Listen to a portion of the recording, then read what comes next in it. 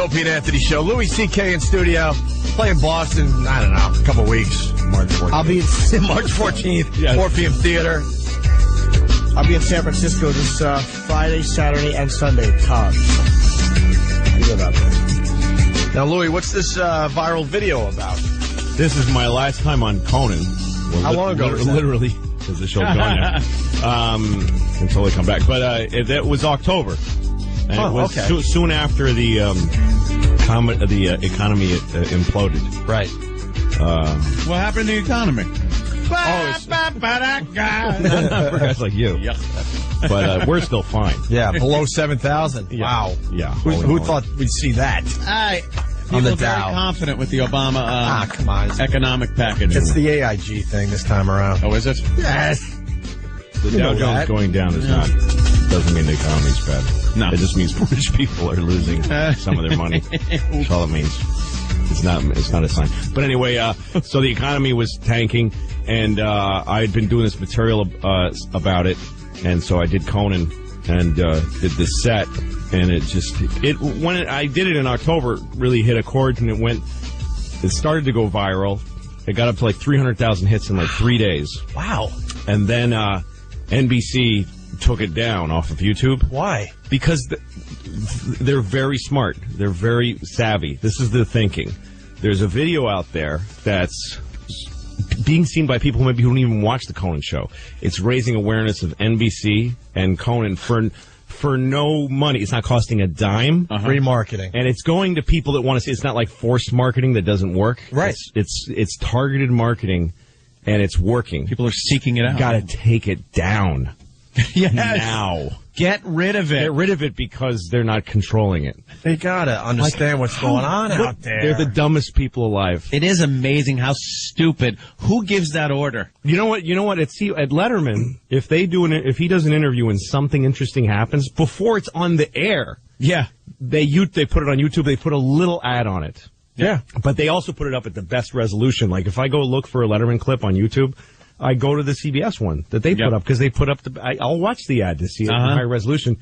They put out before the show is on. And then that night everybody watches because the YouTube video. But on Conan, this one little interview just starts exploding, and they took it down. And then it was gone for like the whole year for November, December, and January, and now. And then somebody stuck it up on, I think, Spike TV or something, and it started to gain interest again, and so somebody reposted it. I mean, I'm sure they'll take it. I'm sure they'll take it down now, yeah. But it's exploded. It's gotten this huge, crazy amount of hits. It's up to like close to 1 million, one of them. There's two up. One is like up to 250, and one's it's like 750 now, I guess. Right, that's awesome. And it keeps coming from all these different angles and stuff. It hit a nerve with your stuff. Huh? Yeah, and it's interesting because it's these different groups of people, because some like real sort of anarchist hippie people go like, yeah, screw capitalism, which is the essence of what I was saying was that I'm glad capitalism is failing because it wasn't working anyway. But then this guy, oh God, I'm trying to remember his name now. Kevin Levine, is that Levin? He's an ABC Radio, really huge conservative talk show. Rush Limbaugh? Mark Levin. Mark Levin. He played it on his radio show and the whole thing. And then it came on and said, this guy is right on the money. He is, yes, the Obama administration and the liberals are saying things are bad and they're not. And he turned it into this whole... So I started getting all these emails from conservatives saying, yes, you're one of us. And like it's on Christian websites and all this stuff. Hysterical. And then I got invited to this huge conservative thing. Not this. It's a thing though that Rush goes to and everybody goes to. It's not that hearing doctor. It's this big. What? Is it a hearing doctor? Because Rush has all two empty dishes on his head. How about a questionable doctor if we're talking about Rush Limbaugh? And a few pills. But they asked me to perform at this thing that they all go to. Wow. And stuff. And you said no, obviously, right? Well, I was working. I would have done it in a second. That would have been a good experience. Just to go. Well, now we got to play the bit. Okay. We should play it. Oh, okay. Why don't we link it on onaradio.com so they can see the video of this? But this is getting a lot of talk, went viral for Louis C.K. Check it out. Those were simpler times, I think. I just feel like when you're home. Hey, there you have it. That's Louis great, C.K. That's brilliant stuff, Jesus, Louis. man. Thanks, man. Very nice. That thing is viral, like we were just talking about. It's popping up all over the place. That is so goddamn funny. I want to curse. Yeah. It is so goddamn funny. Thanks, man. Right on the money. God, how spoiled. Well, just entitled. We're you know. spoiled, entitled little babies. The thing is that people expect things to, like, who owes you a perfect day as a consumer? Yeah. Like, who owes you that? Like, people think it's in the Constitution that they just have a clear signal without any interruptions. It's as good as it is, the cell service. You know what I mean? And the airplane stuff. They're throwing human bodies into the air like thousands every second. There's like thousands of airplanes in the air right now. And then they get, I mean, it's amazing what these people do. And Sully, by the way, this guy who like lands this plane on the Hudson and he's a hero, and then the passengers meet him and cry and show him their ugly babies and say, look, you know, this kid's not an orphan because of your heroism. I promise you, seconds, like 3 minutes before he did that, they were on the ground in LaGuardia, taxiing around, and he was making his announcements, and everybody in the back's going, oh, could he shut up? I'm on the phone. Drive the bus, you douche. Nobody cares what you say. And they don't even give him the credit, because I've had people say to me that he was that it was a miracle. That's what everybody says. Yeah. It was God's hand. Give him the credit. He trained for it. Yeah, he could have let go of the. Yeah, how do you let not go give of the it? controls and It everything? was God didn't land God threw the birds in the engines. That's what God did. But so nobody, what it takes for a guy like that to fly a plane, nobody respects it. They just want to go when they want to go. And even if the 40 minutes isn't even making you late, it's just irritating you. No, you're not getting there and then have to be. 99.9% of the people are not getting to their destination and have to be anywhere within 40 minutes. No. So you're okay. You're living a great dream of a life. Yeah. Everybody is right now. It's a great time to be alive. It is a great time to be alive. It's just this big take for granted. Yeah. The whole bank thing is hilarious. Yeah, the bank thing, because we forget how hard it was to forget. And you would have to figure out, well, all right, it's a 3-day weekend. Is this going to be enough money for the whole week? You have to figure that crap out. Yeah, because you couldn't take all your money out. Right. And you had to go, well, if I have more fun than I'm planning, I'm going to be screwed. Sure. And you'd actually have to stop doing stuff if you ran out of money. There wasn't this You'd be out of money. Yep. This constant and you'd be flow. so bummed because you're like, the banks don't even open till most cases Tuesday. I got no money. What am I going to do? Yeah. You had to often just sit in a chair or in a car and just look around you and go, well, I can't do nothing right now. And there's nobody to talk to. I'm not at a phone. And I'm just a person. Leaving your house was like going west. Yeah. Seriously, you left your house and you were just out of touch with everybody. You didn't know what was You hope that the people you said, well, meet me at this bar at 5:30 are going to show up or whatnot. That's you when could check up on anybody. This stuff is great. This technology is great. And I've read like comments on YouTube where people say that this guy's a primitivist. This word that you hate technology. You're a primitivist. Yes, that's not the point. The point isn't that technology is bad for us. The point is that it's as good as it is, and people have to stop. People are so miserable. People spend so many hours poring over their products and then throwing it away and buying another one. Like, it's so far from the basis of, like, being a human being, which is like, I'm going to freeze this winter if I don't make money and buy these certain things. Right. You know, like, it used to be you worked at a button factory and then you took your button money and you bought some lard and bread for your kids. And then you save a little money so you could buy your kid one wooden toy at Christmas. But now the toy is an exploding robot that gives you an enema, and and you buy it for your kid before you buy food. Yeah, that's the first thing. And you buy one for you, and then you go, this thing sucks. And you get mad at it, you throw it away and buy another one. Mm-hmm. And there's this incurable, there's just this misery everywhere. People are miserable. Very few Americans are, like, content. The phone? Absolutely right, man. I'm just agreeing with it. Yeah, the phone thing is really funny, too. Because you also forget that people would call your house and no one's there, and they couldn't leave a message. No, what if they had something really important? You have to, like, sync up now for that important info. Whole friendships that wouldn't exist without the ability to connect that much. Because you'd call somebody, and the phone would ring with a dog looking at it for a few minutes. And then in the room the phone is in, like there was a room that the phone lived in. Yeah. It was Away from the one TV. phone. It was the phone. You called phone. it the phone. When was the last time you said who's on the phone? Somebody's on his phone or somebody's on my phone. And you would know, based on who you called, how many rings before you realized they weren't home. Yeah. Like some people, 2 rings. If that thing wasn't up, it's like, 3rd ring, I don't think he's home. But then like grandma, 10 rings. Yeah, you picture her the sliding door. Yeah. Oh, she's got to get, feebly walk somewhere. Yeah. But there was the rule of thumb where you were supposed to let it ring 10 times before you hung up and realized I have no courtesy. Contact with this person. No contact. There's and also, no way I can have contact with this person. You didn't even occur to you to think they don't know that I called. Yeah. That didn't even occur to you. They'll never know that I called if something happens. Yeah. And they may call me and I may not be here. That's probably what's going to happen. Yeah. People would just, people, there weren't even answering machines. I remember a time when answering machines were fancy. That was a fancy thing to have an answering machine. Yeah. Before that, people would just go home. Only Mannix and Cannon had answering machines. Exactly. They were running business. Rockford. Yeah, Rockford. Yeah. Hello, this is Jim Rockford. Stupid song would start. Yeah. But for most people, it was just somebody might contact you if it's just weird to think of that now. Yeah. The one thing you said that was very funny was the sparks inside. Yeah, like there were. No, it was a copper coil. If you took apart a phone, which I did often, it was a copper coil that you made sparks and it went down a copper wire, literally a copper wire from your house to the other person you're talking to. Like cups with a string. You didn't buy a phone at the store. No, we rented our phone. Plug it into the wall. It was Bell Telephone, property of Bell Telephone. It was hardwired into your wall. Yeah. So when you moved in, that phone was sitting there. Yes, and when you didn't pay the bill, which my mom often would run out of money and not pay the bill, they would come and take the actual phone out. They'd take the phone. The phone would go into a truck full of ugly, dirty phones in a pile like Auschwitz, just all laying with their cords tangled together in a big pile.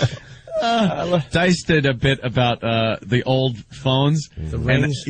The ring, and how heavy they were. Yeah, and how you could just beat somebody with them. Could. Now you can't beat someone with your cell phone. Just the receiver, you could beat somebody to death with the receiver. Just the receiver, it was a weapon. Yeah. Your phone was a weapon. It was made of this Bakelite plastic. Yeah, well, completely unbreakable. Yeah. You could not break your phone. No, not at all. Although that cord would constantly, the worse you stretched it, the longer and more unwieldy it got. Then it was a Garrett. It was another weapon. Yes, a Garrett. You could choke it because that thing would never snap. No. You could break a lot of stuff with that long phone cord. You'd pull it into a bedroom and slam the door on the cord to get your privacy. And the thing is, the things people are impatient about, too. It's like a guy standing on a street corner, furious because it's taking a little while to load a picture of Axl Rose on his phone for him to look at for a second to remember what the guy looked like for a second. Oh my God! To look at fat Axl Rose now. Yeah. What's he look like now? I took out. It's taking too long. I took out half of Anthony's ex-mother-in-law's house with the long phone cord. With the long phone cord she used to have. I still do. I'm amazed by technology, and sometimes I do step back and look at it and go like, wow, that is effing amazing that we have this. Things like flight, though, you do still take for granted. Yeah. I know that, but like newer technology, the iPhone, for one thing, I know Jimmy doesn't like it. Hate it. But the principle behind it, the fact that you used to have to sit there and think about who that actor was in that movie. Yeah. And that would drive you crazy. You'd like two people, you'd be sitting there going, I know the name, I know. And for a half hour, an hour, you could not concentrate on anything else. And now you're like, hold on, IMDb, boom, it was this movie, this year, blah, blah. Ron Jeremy. All your Ron Jeremy. You have answers at your fingertips now. I have an iPhone which I don't even use because I like my BlackBerry. That's jackass I am. Like I've got the two leading machines, and the iPhone is for when my BlackBerry breaks because I throw it around a lot. So I was at my mother's house and I was bitching about my iPhone. I go, yeah, I got one, but it's like, and she goes, what does that even do? She didn't even understand any facet of. My mother's a computer programmer, but oh my God! But punch cards. Yes, she used punch cards.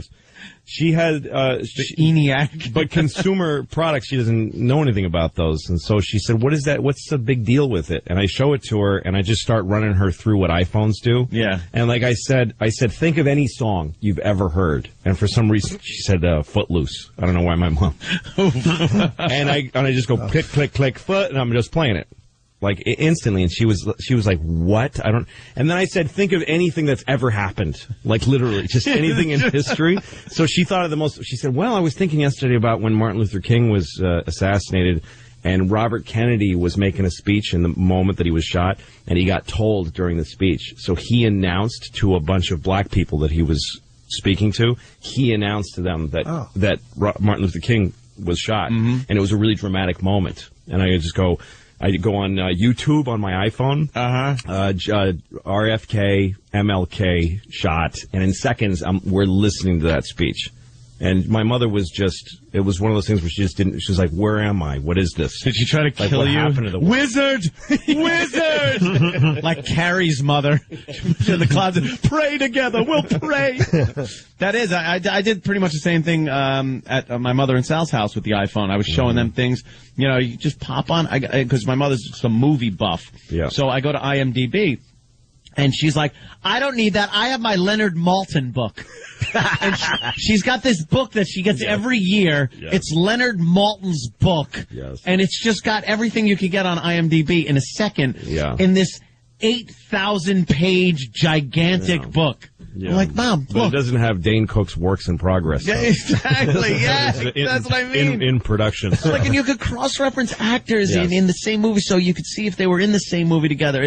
Yep. Leonard Maltin book. All right, Mom, whatever. All right, let's take a break. So we're going to link that to ONARadio.com. Okay. That viral video that's all over the place. Louis C.K. Orpheum Theater, Boston, March 14th. All right. We'll continue. Opie and Anthony.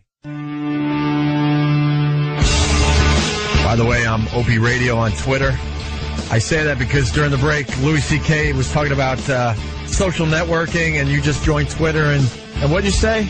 Oh, it's like having another data entry job. Like all of a sudden I've got this thing I gotta, it's what you do. I gotta keep my Twitter going. In between radio jobs, I had data entry jobs, and you nailed it. Just clack, clack, clack, clack. Like, I forgot, add friends on Facebook. Fake friends. What's that? Fake friends. Fake friends. No, they're friends. Are they really? Those are my friends. Are they really? Yes. That's why I like Twitter. Actually, Facebook apparently is why this clip just blew up. Facebook is what. Hey, you just throw it around a little bit. I like Twitter because they're followers. You're following people, they follow you. It's not that fake friend crap. Yeah. I don't call it what it is. I'm following you. You're following me. You know what I just did with the Twitter? I just linked that video that we just played for everybody. Did you? Yeah, to all my followers. Oh, there you go. See, that's. I don't even know how. But you don't like the Facebook and all that. I do. No, it's okay, and it's a network, but it's work. It's like I'll sit down and start doing my Facebook and stuff. Upkeep. This is what upkeep. My daughter has a Webkin, which is a little stuffed animal. I know the Webkin thing. It's in front of you. It's a physical animal. Yeah. But then you go on and there's a cartoon of it on this website, and you feed it. Yeah. Food, you buy it gifts, you earn money to get it things, and life, and then she's 60 and it's over. Like, it's just so much time. I don't think people realize how much time you're spending. Yeah. And it's the same thing as Facebook. You sit there and you glaze-eyed go through your friends. You manage it, do all the management that's not even fun. Yeah. And then you find one or two friends from high school to say, "Oh yeah, you're fatter now. That's interesting." It's like, wow. And then you go, my life. It's been 4 or 5 hours. I just did that. So I don't let my daughter do this. I don't let her do it anymore. How old are your daughters? 7 and 3. Oh, okay. My sister's kids are a little older than yours.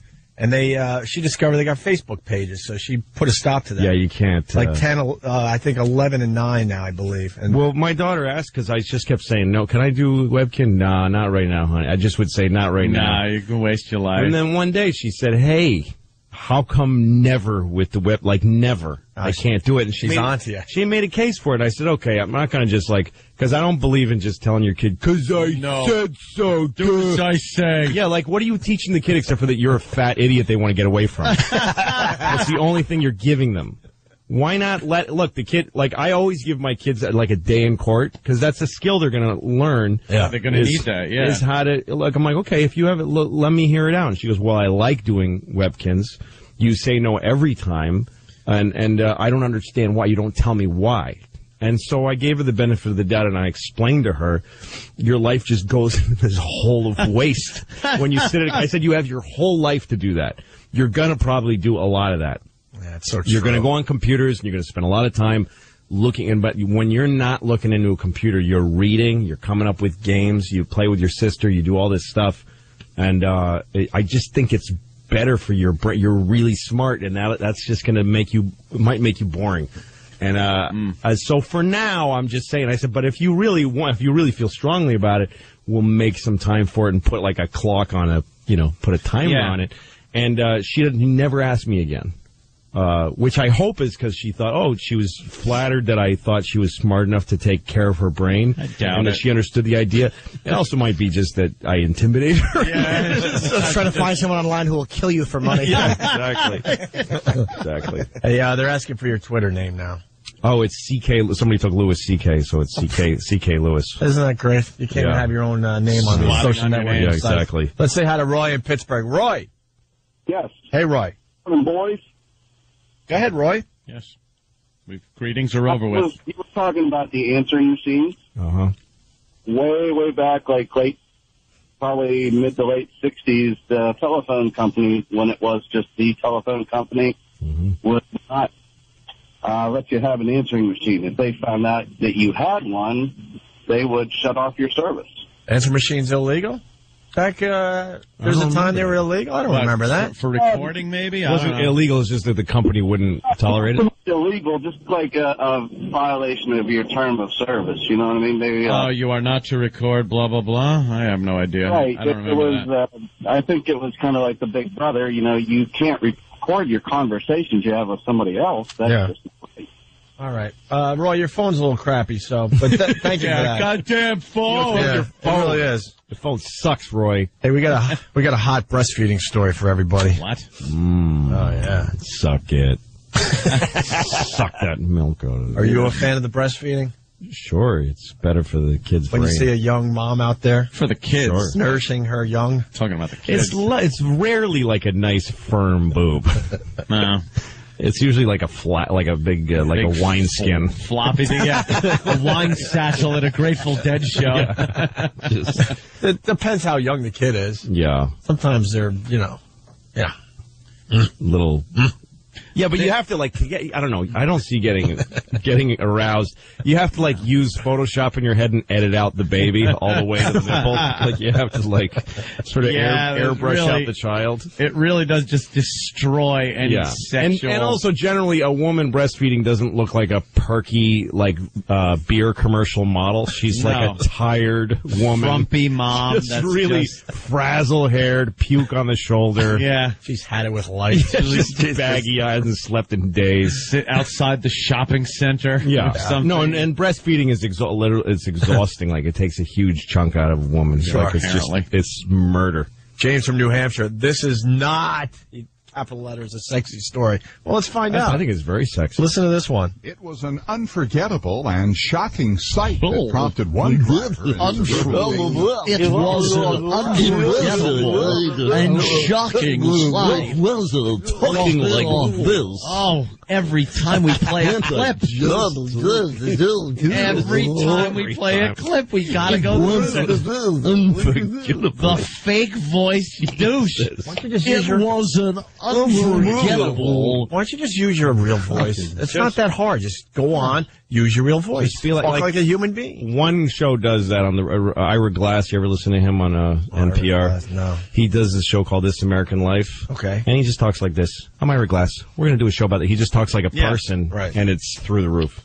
No, but the ad's absolutely zero. You have to talk like this in order to get people's attention, or they'll think you're just a normal person and not the special news person that I am with this voice. And you have to shed your accent so you can work anywhere in the country. Anywhere. Yes, I could work in New York. Unforgettable. You don't want to sound regional. It's weird that they take on a voice that they share. It's the same. Yeah, it's the same accent or dialect, whatever you It's like call rock it. and roll. It's like that kind of, I don't even know what modern music is, but it's that thing where the girls sing like this. You don't talk like that. You don't. Shut up. It was an unforgettable and shocking sight that prompted one driver. What? 1 second. Also, it's the peaking. It's like you can, with your finger up and down. It's an unforgettable, shocking sight. You can almost watch the VU meter. Yes, exactly. Like working as he's talking. Unforgettable, sing-songy voice thing I do. It was an unforgettable and shocking sight that prompted one driver in suburban Dayton, Ohio to... Ohio? Why are you hitting Ohio? One driver in Ohio. And he goes, Dayton, Ohio. Ohio. Oh, we're just picking this idiot apart, aren't we? It's accurate. Oh, he sucks. Die.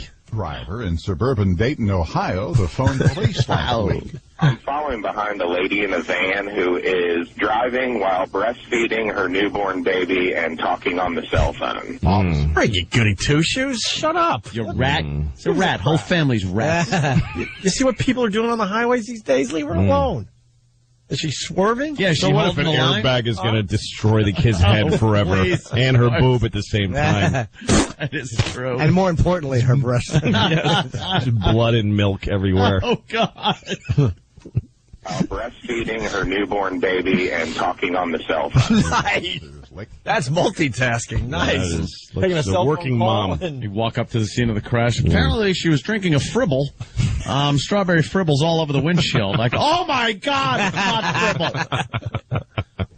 Feeding her newborn baby and talking on the cell phone. Officers later caught up with 39-year-old Janine Compton at her home. She did admit to breastfeeding her child while driving. She kind of indicated that it's more or less a routine thing that she does, and that when her child needs to eat, she's going to provide the need.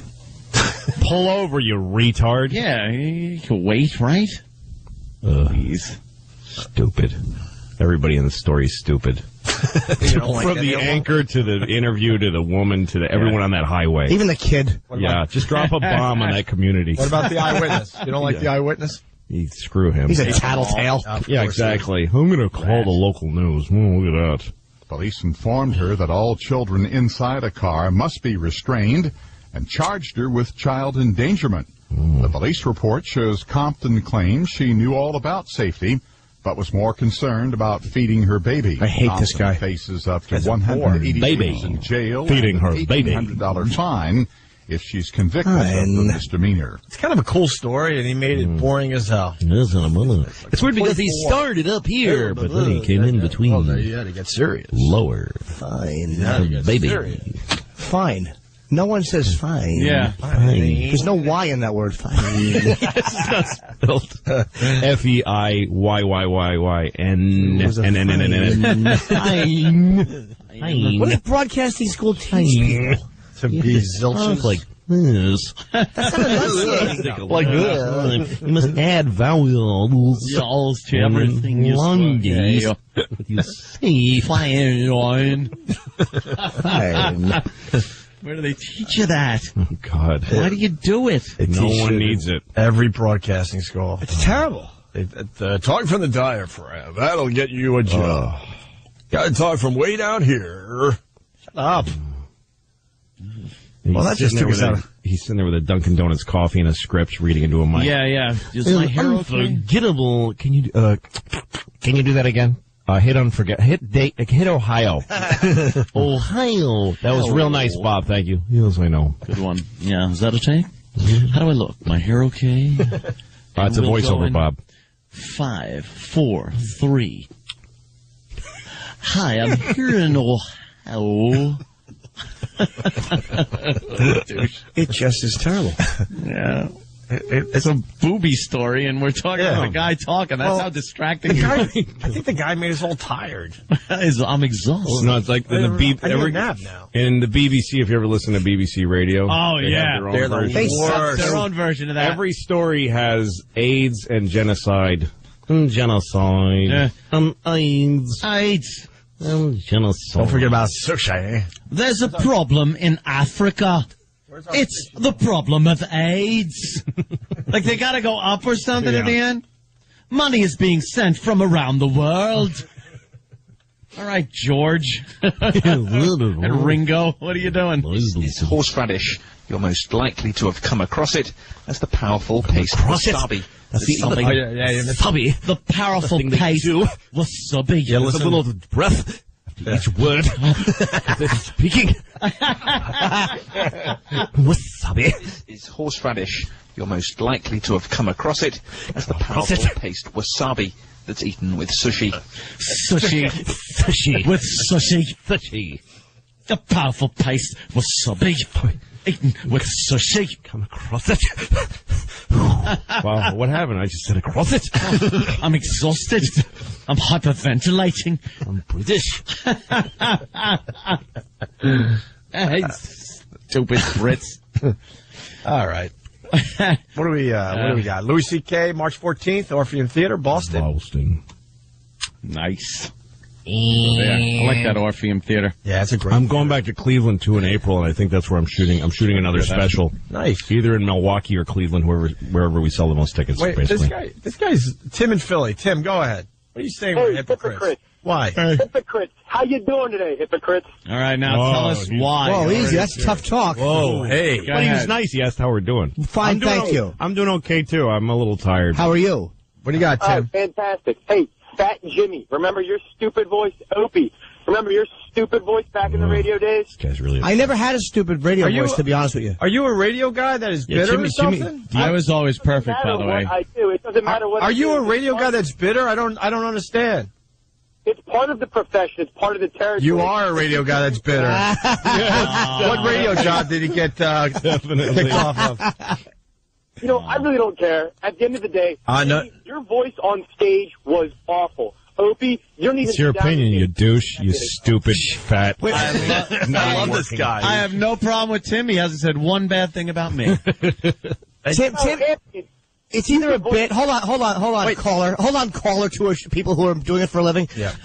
Tim is just annoyed. I never had a radio voice, so where's your criticism? I'm a comic, so I never had a radio voice. And I openly admitted when I got into the business, I did go with the radio voice thing and realized how stupid it was, and was able to. I would like to go change my further. whole delivery and go, wow, I'm going to try something different, and it worked out for me. Who says you have to be like vetted to make fun of something? Who says that you have to have like any track record? What if you did? What if you did have a funny radio voice? And what if Jimmy never was funny once on stage in his entire career? Right. Why does that mean that we can't make fun of this guy? Who cares? Tim, who says you have to be qualified to rag on somebody on the radio? What happened, Tim? Let's be Tim, why are you so upset about this? Are you in the business? You do voiceovers? What do you do?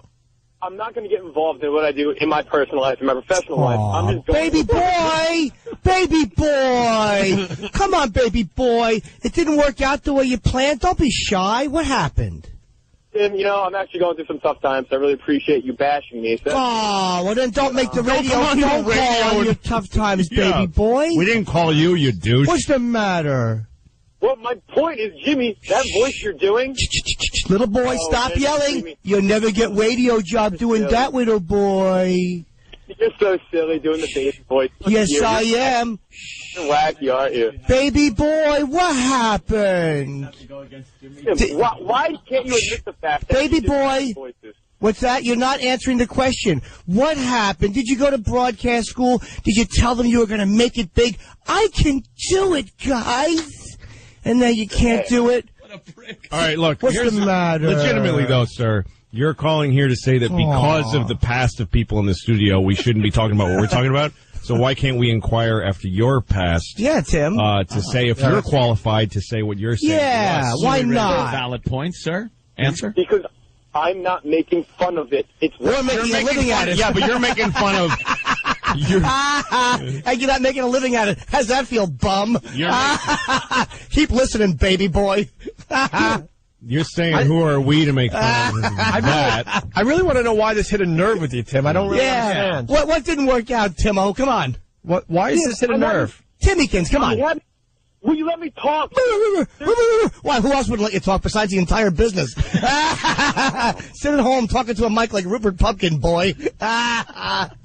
Ma, please. Go ahead, baby boy. Now I'll allow you to talk. Now. Hold on, I'll allow you to talk on the radio, as was your dream. Go ahead, baby boy.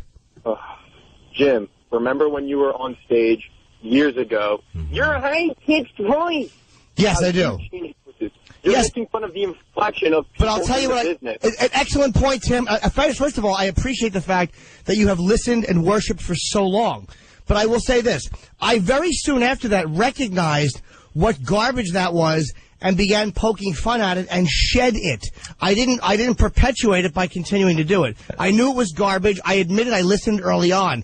This is a guy who's probably in the business for a while. He's a major, it's something that permeates the business. He's a major professional now. This is not a guy just starting out with some kind of podcast or very, very local radio. That's why we have a problem with this. So what do you have there, Tim? Why is this hit a nerve, Tim? Were you in the business? Did you do voiceovers? What happened? I just know. You guys just put yourselves on this high pedestal. All pedestals are high, silly. It's all pedestals. There's no such thing as a low pedestal. It wouldn't be a pedestal. There are pedestals that are lower. No, they're not. They're not pedestals then, Lou. They're steps. Like a pedestal can be low relative to another. I don't think we put ourselves on a high pedestal. I think. All right, I just don't want to let that one go by. I think we have a problem with news people and radio people that use that fake voice. We hate it. Well, I'm on a pedestal, so strain your neck. Look it up, Timmykins. Tim, I just want to ask you, what is it about me you like? I think you're just an alcoholic, and I am one too at the end of the day. So I just really okay. There you go. So he's got a problem with my drinking, but who doesn't? Was there anything else you wanted to get off your chest, Tim? What's not working out for you? You're having some tough times. Let's work through that if you don't mind. Tim, what the hell is wrong with you? Like, what? You're making money selling books off dick jokes, and I'm just sitting here just... Now, Tim, don't use such language and stop calling under different names. I did make a lot of money, 2 bestsellers. Yes, I earned that. What's the matter, kiddo? You had a dream of writing and you're not quite good enough to cut the mustard there either? Is that what happened? Screw you, Jim. What's the matter? Nobody wants to hear what you have to say? They told you were a funny or interesting guy growing up and you're not? 1, 2, 3, cry. Go ahead. Come on, let's squirt some tears. What is it? You talk about my books. I mean, have you read them? I don't know. No, How do you know about them then? Why are they relevant to you at all? How do you know they're dick jokes if you didn't read them? Exactly. That's what he does. It's what he does. How do you know what I do? Why would you pay attention? Stop being such a worshiper. Come on, kid. Tim, I'm really confused by your phone call. Yeah, well, I'm really trying to get to the bottom of why this bothers you. Tim so called much. the other day. He's probably one of those guys. A man shot himself today in Philadelphia. A Philadelphia caller to a radio program shot himself once in the head, fatally injuring because his lackluster career. Well, so Tim, what kind of what kind of a career did you want to have? You said you have a tough time. You offered that, man. We didn't ask you. Right, no, I know. I just hate how you guys go about the whole radio. Yeah, I know you do. But listen, it's a tough time. Why the tough time? Hold on. You hate that, Ask me questions. You don't let me talk. Hold on, talk. You're repeating yourself. That's probably why you didn't make it in entertainment, because you're a redundant, silly boob. Say something interesting and compelling. Here's your opportunity to talk. What is going wrong in your personal life? You mentioned it. Your turn. Go, Tim.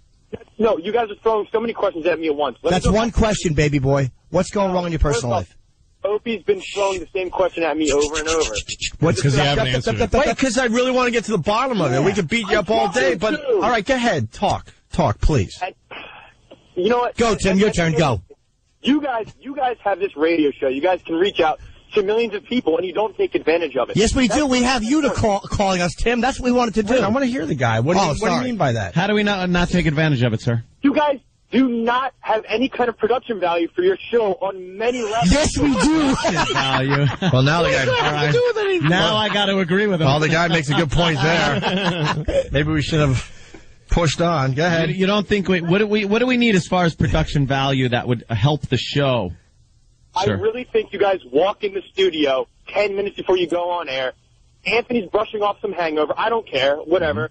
Opie's doing his own thing. Jimmy's stumbling in from a stand-up show, and you've got morons behind the scenes over there. I really think that you guys could have a much better show. This guy's got it pegged. Why do you listen then, Tim? Like, what is it about the show that draws you? Yeah, why do you care? If you knew what you were irritated by Jimmy's stand-up voice when he started, and yet you keep following his career, you know about his books, you listen to this show, it's got low production value, they have no right to make fun of who. Why don't you just turn it off? Why are you making yourself so upset? Hey, where is Steve C? Is he on the phone somewhere? It's the idiots behind the scenes. Why are you such a fanboy, Tim? No, to be honest with you, I was at one point back in WNEW. Right. I have XM in my car. I drive an hour and a half to work every day. I pop you guys on for about 20, 30 minutes. And it's the same regurgitating garbage. So turn on a long time to listen. 20, 30 minutes is a long time to listen to something you don't like. 90 minutes to work. Get a better job, educate yourself, and live closer to where you work, kiddo. If you could realize this whole story I've been telling you, I'm going through not the best of times. Well, I asked you to elaborate on that, and you didn't elaborate on that, so I have no empathy. Elaborate on it now. No, Jim. Exactly. No. I don't want to elaborate. I don't really care, to be honest with you. Stop listening. Put on the XM Comedy Channel, or put on another show. Stop torturing yourself, Timmy boy. I just think it could be so much better. Well, we think you could be a better caller or not a douche, but it's not working out for us either. Oh. God. You're not elaborating. You're a radio caller who offered nothing about yourself. What, do you want me to write a book about it? Something that you've done twice? Yes, and that you couldn't do. What a weird thing. Yes, like I have done that twice. Who has written two best-selling books twice? What do you want me to do, succeed like you've done? No, Tim, just keep driving 3 hours round trip to work and spending an hour a day listening to us like a good boy. The same redundant crap we just regurgitate every day.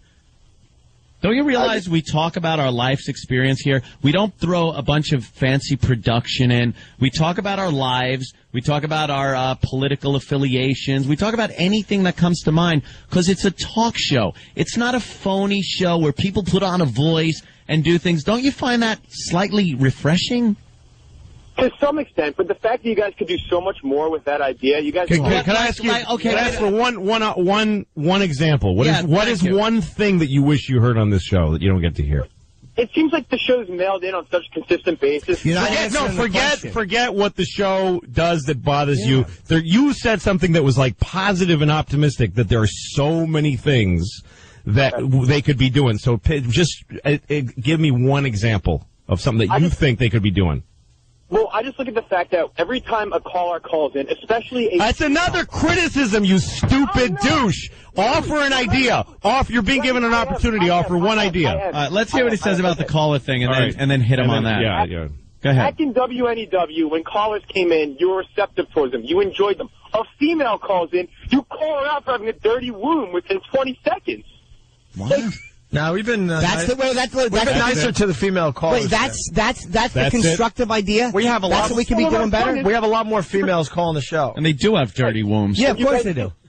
And no, every womb is dirty, essentially. That's what you had, Tim. Got blood and goop in it. Be receptive to callers. You've been given quite a bit of time on this show. We've been. You don't think we're receptive to callers? That's it. That would be his contribution to the meeting. I think we need to be more receptive to callers. You do. You know what? You sound like an awful PD. Yep. Someone that couldn't make it on the air is now telling a successful program, relatively speaking, a successful program, that you have a better idea. And your idea is like this vague, washy, bummer. Be more receptive to the calls. We've been receptive to you. Did you work in radio, Tim? Yes, I did. Okay, we know that. All right, doing what? Doing what? I'm not going to go into that because I'm still trying to be in. I'm not going to talk about it. Why not? You're an honest radio guy. What's the matter? Why don't you stop being a wannabe and just take some charge of your life and say who you are and what you do? Stop cowering. Or even just speak generally about what area you were in. It's annoying. Should we be less honest on the show like you are? Is that something that's good? Or do you like the honesty of this program? No, that has nothing. I'm not trying to get at that. It's the fact that you guys reach out to millions of people, and I think you're failing at it. I really do. Look, we're failing. You're calling anonymously and cowering without just saying who you are or where you work because you want to give an anonymous criticism. You know, people You're know like a girl, us. Man. People know us pretty intimately based on what we say on this program. So I think we put a lot across when we talk every day. I think people know me, Opie, fans of the show know us all pretty personally. What are we not doing that we could be doing, aside from, your phone call? The callers, which empowers you more. Go. Yeah.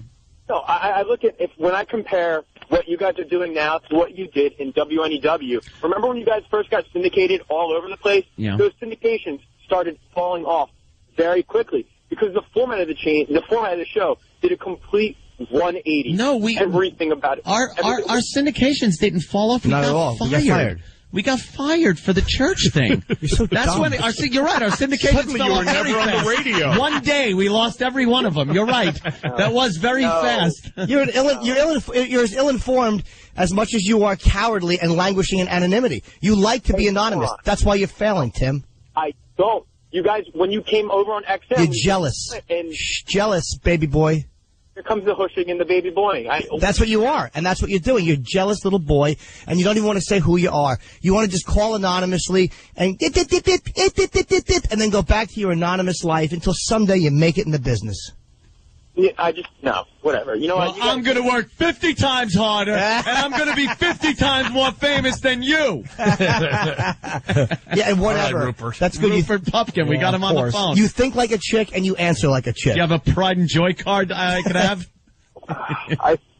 Hey, it's unfortunate that you guys have this great outlet to reach out to tons of people, and you do a bad job. But you don't think we're reaching out. You don't think that going on every day and discussing our lives and what affects us and the news and all the stuff we talk about on a daily basis without throwing in pre-produced bits that are bought by companies or having some hack weather guy come on and do his wacky stuff. You think what we're doing is not the most or the best we can do? No, but not even close. All right, listen. Not even close. With what, don't even have hold on. With what Anthony's saying, what radio show do you enjoy listening to? Very good. Thank you. Yeah, it's good. Besides you guys, are you talking terrestrial or are you talking... Whatever. What radio show do you like? We've got to answer carefully. There's a radio show based out of Philadelphia, very well produced. Basically, what you guys were in WNEW, the Preston and Steve show. Oh, my God. That's your show. Tim, no offense, but I can't talk to you anymore. That crap is such hack radio. I can't even tell you. It's if you enjoy you just enjoy a different listen. Now you lost me, and I was sort of trying to listen to you and keep an open mind. Those guys are hacks, and I don't understand why Philly eats it up. But the blue collar beer drinking dudes hate that show. Hate it. I understand. Tim, you just lost me. That's what is wrong with radio, that hacky crap. Tim yells a lot for a caller. And granted, they do very well in the ratings, and for the life of me, I don't understand why. There's no way we'll ever be like a Preston and Steve show. Stuff always never. It is. Never. I'm not asking you to be like one. But we're just in different places, Tim. Now I'm involved in the conversation. We're in different places. Your taste is so much different than Anthony, myself, Jimmy, and our listeners. We can't even agree on anything. Does it bother you, Tim, that if you stop listening, you won't be missed, and we certainly won't care? What does that even mean? No. Then why are you listening? Then why do you put yourself through it? Just go away. You can't win this. You can't control it. We've heard you. We don't agree. So go away. Yeah, dude, the Preston and Steve show. They never did anything outside Philly. They never got national attention, never got syndicated. I don't understand why that show's popular, and I'm certainly not going to sit here and try to figure that out. I just know that's not the type of radio I want to do or will do. You're jealous. You're a jealous wannabe, Tim. Wow. No, if you would have said other shows, then I might have been like, all right, you're making good points. But then you throw the Preston and Steve. Wow. You're jealous. From the production value that they do. Production value. Oh, what a wannabe. Do you understand a talk show and a production value-based show? It's two different things. We do a talk show where we sit and talk and discuss things. Do we need pa-choom and production behind it and some kind of friggin' sounder to hold your attention? We like sitting in a room and discussing our lives together, and listeners call and have the opportunity to do the same. What are you talking about, this production that we need? Right. No, I'm saying basic values. Like, hey, we're talking about a U2 song. Well, let's not play it. Let's just talk about it. I have no idea what the hell half the stuff you guys are talking about when you guys are talking about, oh, I like that U2 song. Yeah, me too. Oh, but that other one. Blah, blah, blah. We haven't even talked about the U2 song. And by the way, I've been on this show many times, and every time a song comes up, I'm amazed at how quickly I'm hearing it. I know. It happens right away. Like if you just reference something and it comes up, so you don't know what you're talking about. Yeah, that's something we really do try to do. And by the way, these guys are doing a show. They're doing it the way they want to do. Who owes you a show that you want to just play the show you love in your own head? Well, it sounds like you got the show you like, Preston and Steve, so listen to them. They're on the same time we're on. If these guys do a show that other people don't like, then people will stop listening and they won't be on the radio, which is happening slowly, but, you know. All right. Tim, the bottom line is this. If the show wasn't working, what will happen to us is what happened to you. Yeah, it's a very Darwinist system. Failed. You have failed. And you're jealous, and you're one of these failures who sits at home and cries like a little baby. Yeah, because the rest of the world considers differently. The rest of the world considers it a very binary choice. You turn it on or you turn it off. Nobody cares. You don't sit there and why isn't this the way I like it? Because they're not you. They're somebody else doing what they do. So listen to a show you like. Don't listen to this one. Yeah. You have no vote here. What are you, a stockholder? They're on the message boards, too, because you seem to like anonymity. Since you're not making it in the business, you like to call up anonymously. Go on a message board. I'm sure he does. Up a funny name. This guy writes really long comments. You want to be heard, Tim. Really long. And then he takes somebody else's comment and parses it and answers each part. Oh. All right. Tim, business has rejected you. And, just go be heard somewhere, silly. I don't think what you're doing right now is going to repair your personal problems. I think you're taking a huge out of, go just tell her you're sorry instead of doing this. All right. We've entertained Hang up, call her, and tell her you didn't mean to hit her in the face. We gotta let you go, right? Thanks for the call. Best of luck. Best of luck, Tim. You just keep listening, kiddo. You keep listening and being jealous in your car. I think Danny has got the weenie in the butt. It's perfect. We'll end with. I just saw this last night. I was laughing my ass off. Louis, great job today. Orpheum Theater, March 14th in Boston. Jimmy's going out to San Francisco for Friday, Saturday, Sunday at Cobb's Comedy Club. Oh, you have a gig? I just thought you were going out to meet friends. I'm going to go out there in my chaps and tie my shoes and see how long it takes. Wait, quick, production! A man in chaps! Quick, get a sound clip! Oh, sorry. For Tim, because he's still listening, a lot of production value here. Check this out. We'll see you tomorrow. Hey, okay, we've got our first contestant. Let's hear Weenie's catchphrase. Dan no funny. I think we have a wiener. And that's Dickie the Punchline Donkey on 97.1. Dickie the Punchline Donkey on Cool 97.1. Weekend. On the radio. In the morning. FM. WQHG. Cool Weekend. In the morning. On 97.1. 97.1.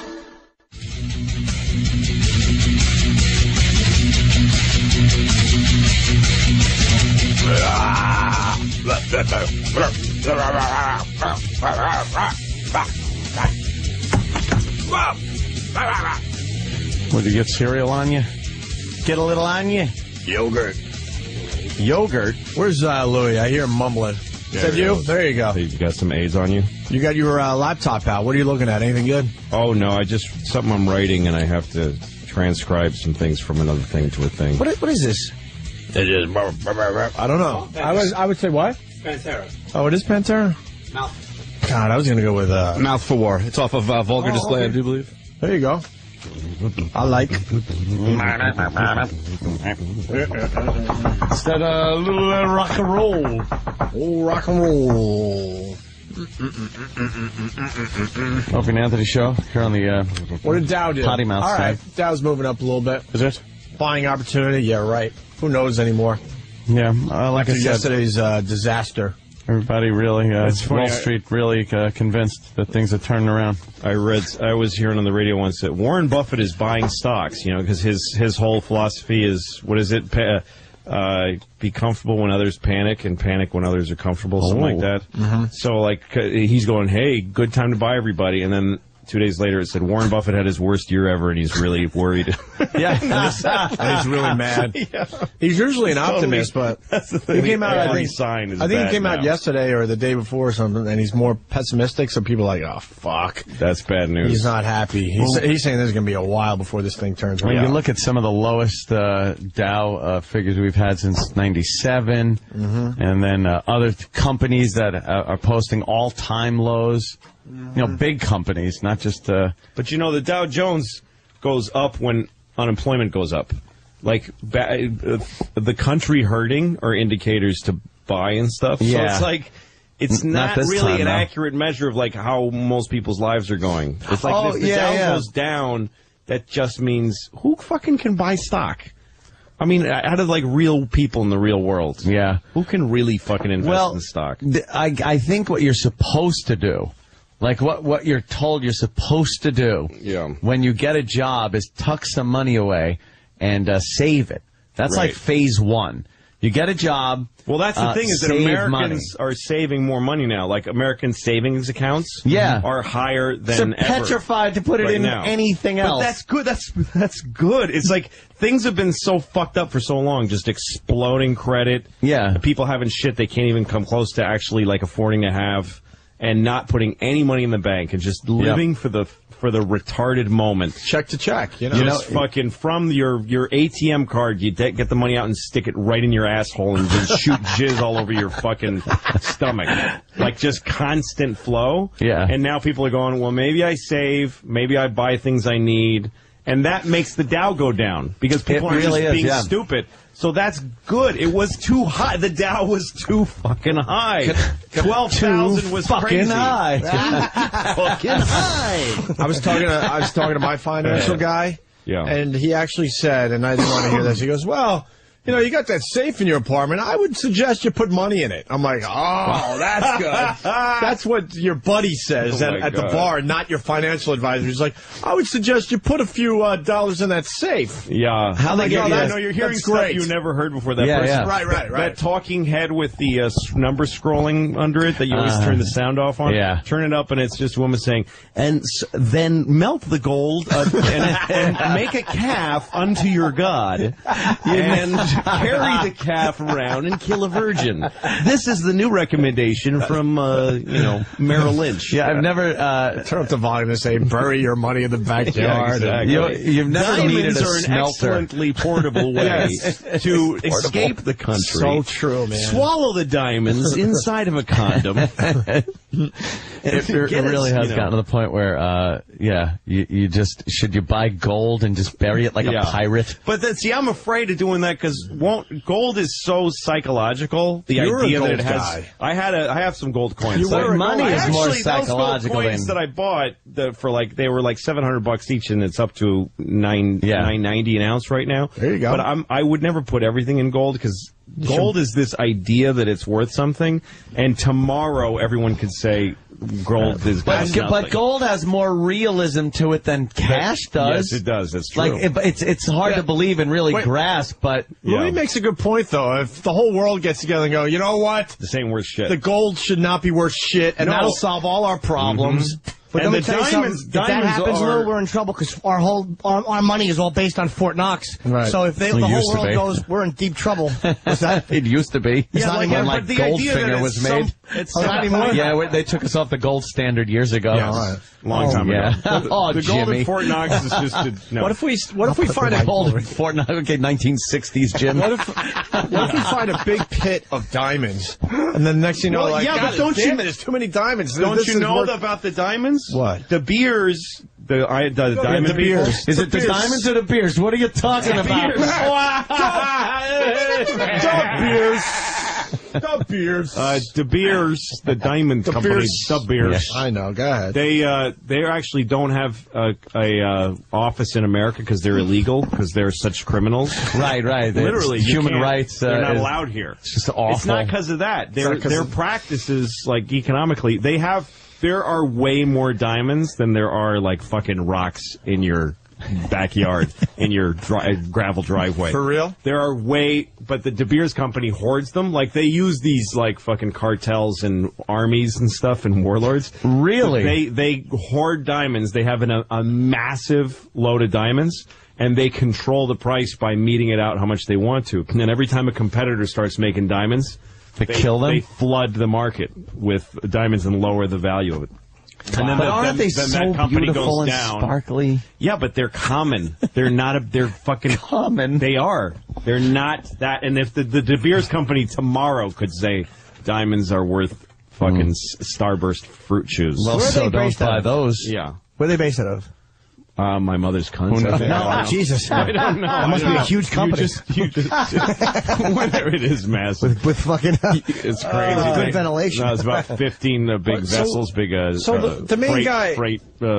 No, every time you hit a gap in my knowledge, I just go to my mother's country. So the main guy the main guy for De Beers on his way out could just say, you know what, I'm going to fuck everybody. Yeah. Why? I'm leaving this planet. Who gives a shit? Diamonds aren't worth anything tomorrow. Right. That's actually right. Yourself. I just did some research that says that there's more of a man-made shortage about diamonds than there is a natural one.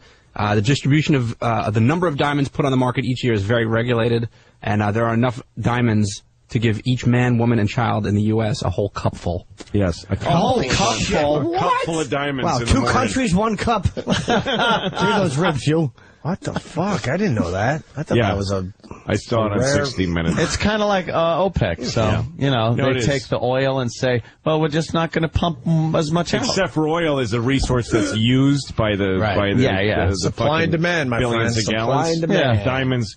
If you are... They're a girl's best friend, I hear. Oh. Yeah, because girls are cunts and they don't care who dies for their fucking sparkles. Yes. That's actually too long for the slogan, but I like it. I like that. That's a little slug line. That's nice. That's De Beers. Yeah, Tiffany. Tiffany should use that one. Tiffany's.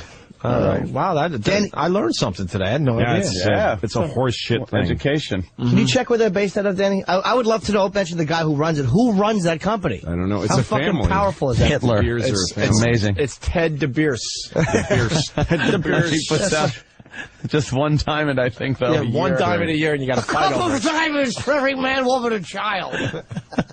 A cup made of diamonds. Diamond hats. It's a funny visual. Diamond tires. That doesn't make me feel good. Headquarters are in South Africa. I knew that. I started to think I should put my money in diamonds. Yeah. No, you can't. There's nothing safe. There's nothing. Money isn't a thing. Right. Grow a garden. That's all my you can financial really do. advisor shouldn't So say you can have food. Put it in your safe, though. Yeah, I was hoping that he could figure something a little better than that. No, I was watching one of those financial shows, and they're all talking this round table. Yeah. And they're going, well, they're just knocking down everything. Oh, how about GE? Not so good. And I can just keep knocking them all down. Could take a while. Finally, the guy goes to the big expert, what's the thing then? And the guy goes, stick some cash in your mattress. And everybody laughed, and then went, really? He was serious. He goes, no, stick cash in your mattress. Like, they weren't kidding. And they all looked kind of pale as they went to the credits. Like, oh my God, we actually just said that. That's real advice. And it was real advice.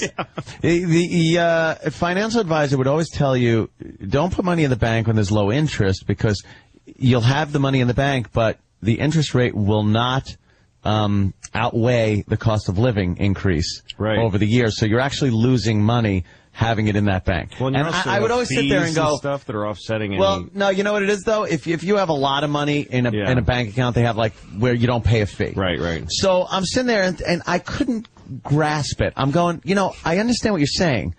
Like if I'm making 1% on my money because the interest rate's so low, but if I have X amount of dollars in the bank, in a month from now, I'm going to have X amount plus 1%, not down $18,000 because the fucking stock dropped.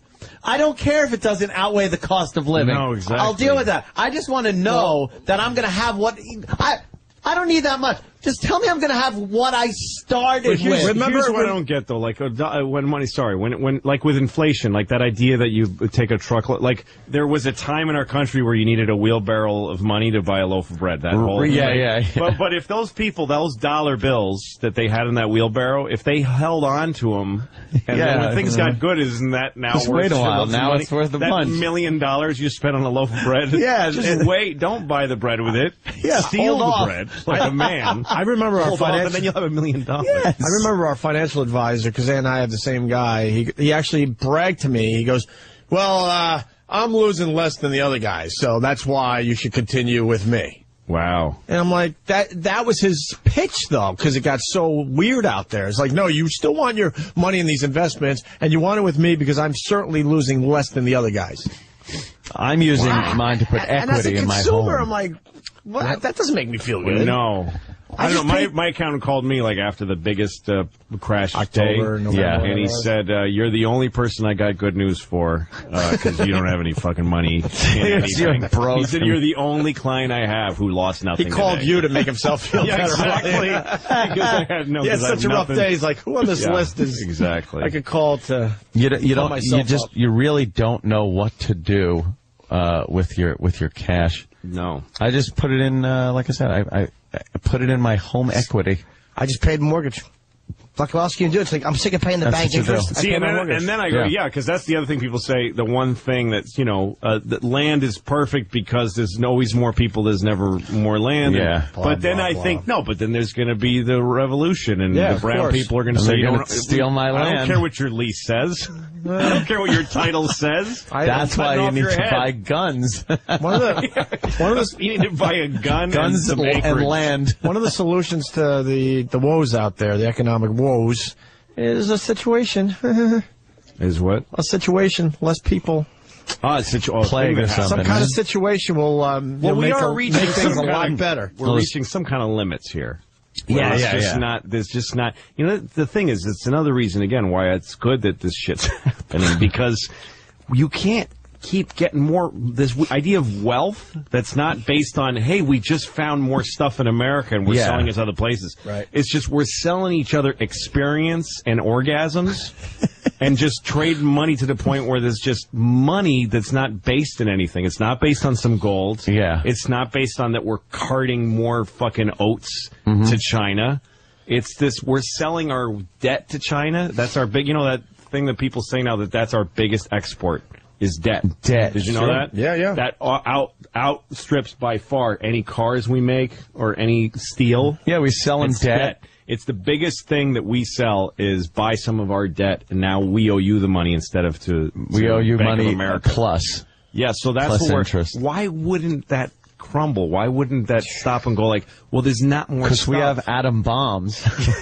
Like, that's what I mean. No, I know, but we inside, have atom bombs. It's not going to be an invasion. It's an implosion. It's just that we don't have the fucking resources or even the education. No, I think knowledge eventually or the talents or the wherewithal. Wherewithal, Jimmy. I think eventually we'll just say we're not paying you back, and then if you argue with it, we will just drop huge bombs on you. That's fine, but we don't have anything to give each other anymore. We don't have anything. At some point, you tap Come up with a widget. It's just widgets. They're just fake things. We're just trading widgets for paper. Yep. For imaginary things that are worth little things on an abacus. I remember I was in Arizona once and I stopped at a gas station that's also a Nathan's Hot Dogs and Subway. Wow, in Arizona. Subway, Dunkin' Donuts, Baskin Robbins, 7-Eleven store. And this pasty, skinny, malformed white American kid with like chunks out of his hair, like he just cut his own hair like he was brushing it in the morning, just to keep the length down. I just pictured him looking in the mirror, half asleep, like literally just using scissors like they're a comb. Yeah. And then he's selling a fucking Subway sandwich to a dude that's him. Just there's no difference between the two guys. He made it for him. They're just both sleepy. Can you put onions on it? And he goes, yeah, these onions? Yeah, okay. And then I looked at them. I'm like, why don't you just eat it? Who cares which one of you eats it? Who cares which one of you eats it? Nothing really being exchanged there. Oh, yeah, that's great. We're just these people looking at each other glassy-eyed, making consumer choices to each other. Yeah. One guy's getting paid and one guy's eating the thing, but what's the fucking difference? What amazes me is what the world is drastically changing, and Bush. This was all happening, and how did Bush skate? I know. This was all ready to happen, and he was just skating to the end of his presidency. Yeah. Did they see it, though? Because the whole world economy got hit. Like London got hit. The world economy. No, they did. The signs, man. They did, because all the seeds for this were planted a long time ago, and people just kept pushing off the idea of doing anything about it. He just didn't want it on his watch. He just wanted to get to the end of it. There's a great story on NPR that tells the entire story, like from fucking front to finish. It was this long thing they played. Right. Of course, it's NPR. Fascinating how far back it went. I'm not blaming Bush, by the way. This was obviously all just developing while he was in office. Well, Clinton didn't help either. Sure. Clinton was another just fucking Reagan, man. But I guess what I'm trying to say is it was coming to a breaking point, and he was like, not on my watch, man. No. Get Obama in there and let him deal with this shit. Where's my helicopter? I'm out. Yep. Is it a bad time? Investments now, it's like, what do you buy into? Like, I invested, there's a company, and what they do is they go to people's homes. Sorry, Jimmy. And they do oil paintings of you and your family, and the paintings are about $8,000. And this company's like $300 a share. And I think that in an economic crisis, people want oil paintings of themselves for their families. And what a wise investment commission during artists these tough times to come and paint oil paintings of them. You know what? There is the story about this painter I saw on I think it was on 60 Minutes. This guy who's an American painter, and he paints just shitty landscapes like you see like in a hotel lobby. Yeah. But he became hot as a painter. Like, people just really dig him. This is, to me, like a great example of what is wrong with the whole fucking world, country, really. And he paints these shitty landscapes, and they're so hot that he just makes prints of them, like they're just reproductions. But then he adds a couple of dabs of paint to the print to make it original, and then signs his name. And crazy Americans buy these for like $30,000, and then they trade them like they're a big it's like a hobby to buy his paintings. But people like mortgage their homes to buy his paintings. They get obsessed. So they showed him, he flies into Houston in a private jet and goes to this big hall, and it looks like a EST meeting or something. It's thousands of people, like he's God, and he's got a headset, like Garth Brooks. Like he's kind of like a Garth Brooksy cowboyish kind of guy. I'm a painter, man. Watch this shit. And they have all his paintings up on stage, and he's signing them like super fast, and an assistant is just taking one away, and he signs it, takes another one away, and he signs it, and he says, "Every one I sign is worth another $10,000." And he signs, and people are standing and applauding. Oh my God! That he's just printing money. People are so excited that he's rich and that they're giving him money. He must be like, is he from another planet? Does he have hypnotic powers? He's just got that drive. He's got that thing that people like more than anything, that somebody's successful and rich. They're so excited that somebody's rich. I'd love to be like one of those people that can just go in front of a stadium and just talk about how great you are, and have people just be like, yes! Yes, and they're so excited that somebody pulled it off. They're throwing money. It's usually some religious thing. I gotta get a cult. It's a lot. There is a comedian in the world who succeeded that way. The number one thing people love about that comedian is how successful he is. Like, if you look at people writing about him, the first thing they say is, look how many of these he's sold, and look how great. And the germ of like what he actually does, that's arbitrary. He's a success story. Yeah. Look how many friends he has on this thing, and look how much. Look at Tony Robbins. For years, he was like fucking the lurch of of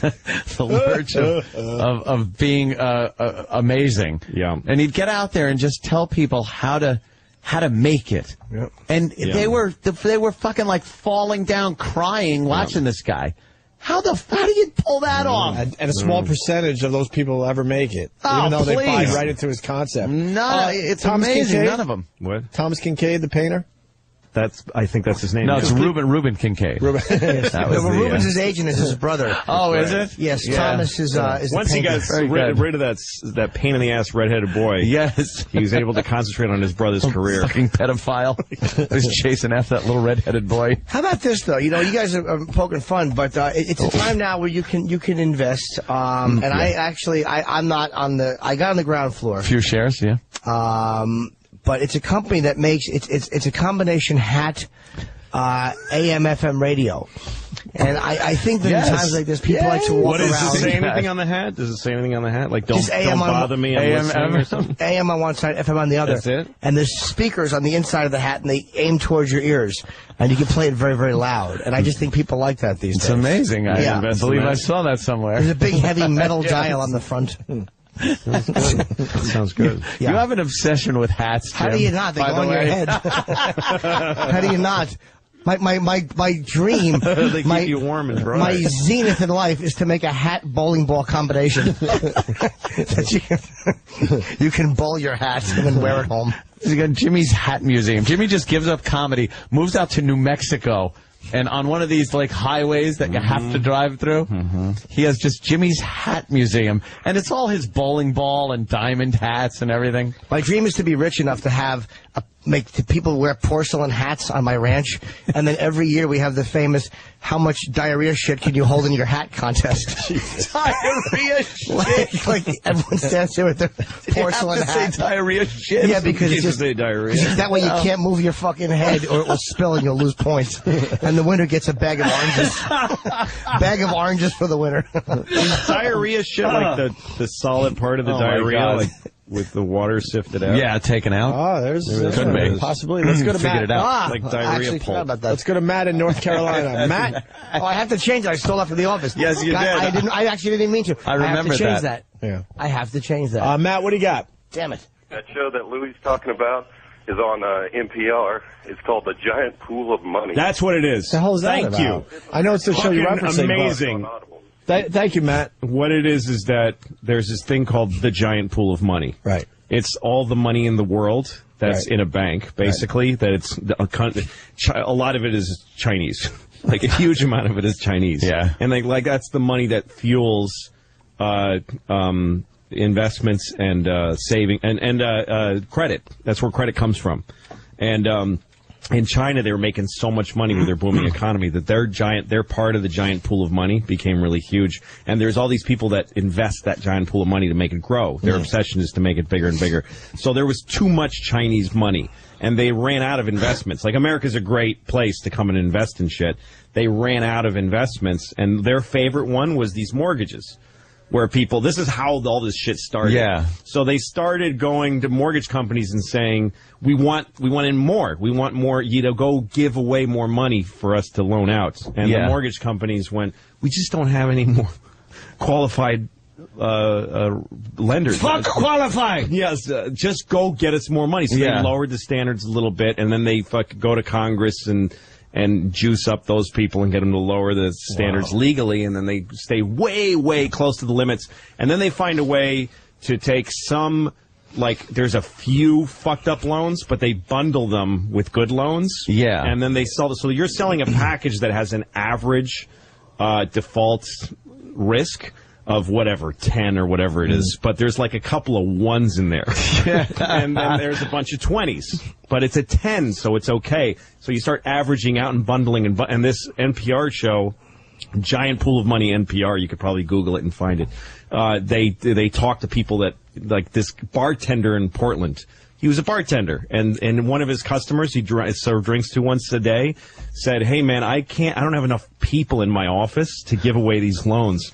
Do you want to just come work for me? And like 3 months later, that bartender has a Porsche and a mansion just because he's just bundling shit loans with good loans. Wow. And then selling them to somebody who then bundles those, averages and averages even more to the point where nobody knows. And now no one can untangle the bad from the good loans. Yeah, yeah. And after a while, they're giving people loans and they say, like, how much money do you make a year? And the guy goes, 20,000.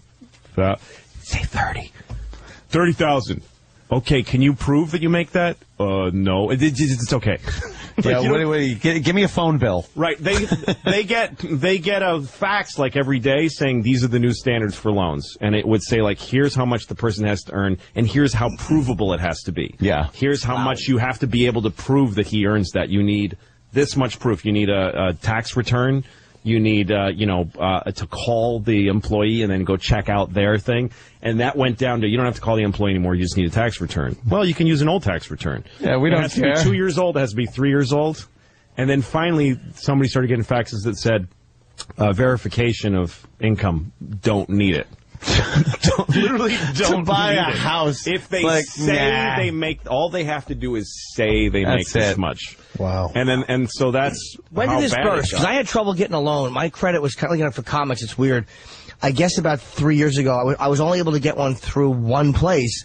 Had like a couple outstanding phone bills. Like bullshit will ruin your credit. So when did this happen? Well, you remember it was after I bought too. We bought right at the height of the price of the fucking real estate price bubble. Well, a few years ago, there was like a credit crisis, but it didn't touch anybody yet, so nobody paid attention. That's where there was like a huge earth tremor financially that happened a bunch of times. Nobody did anything. Nobody went and did anything about it. And it corroded and corroded, and then all of a sudden...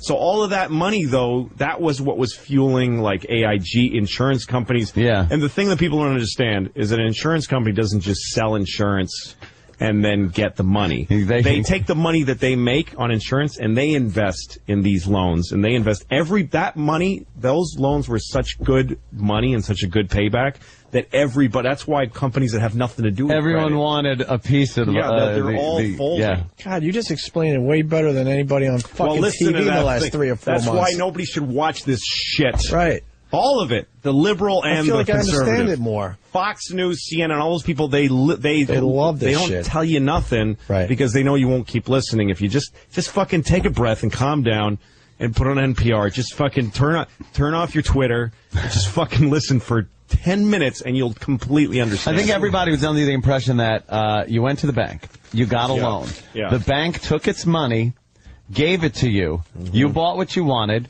and then paid the bank back with interest. Right. And then if you defaulted, the bank took your house, sold it or whatever, end of story. If you paid it, then you paid it, and the bank had other people do this.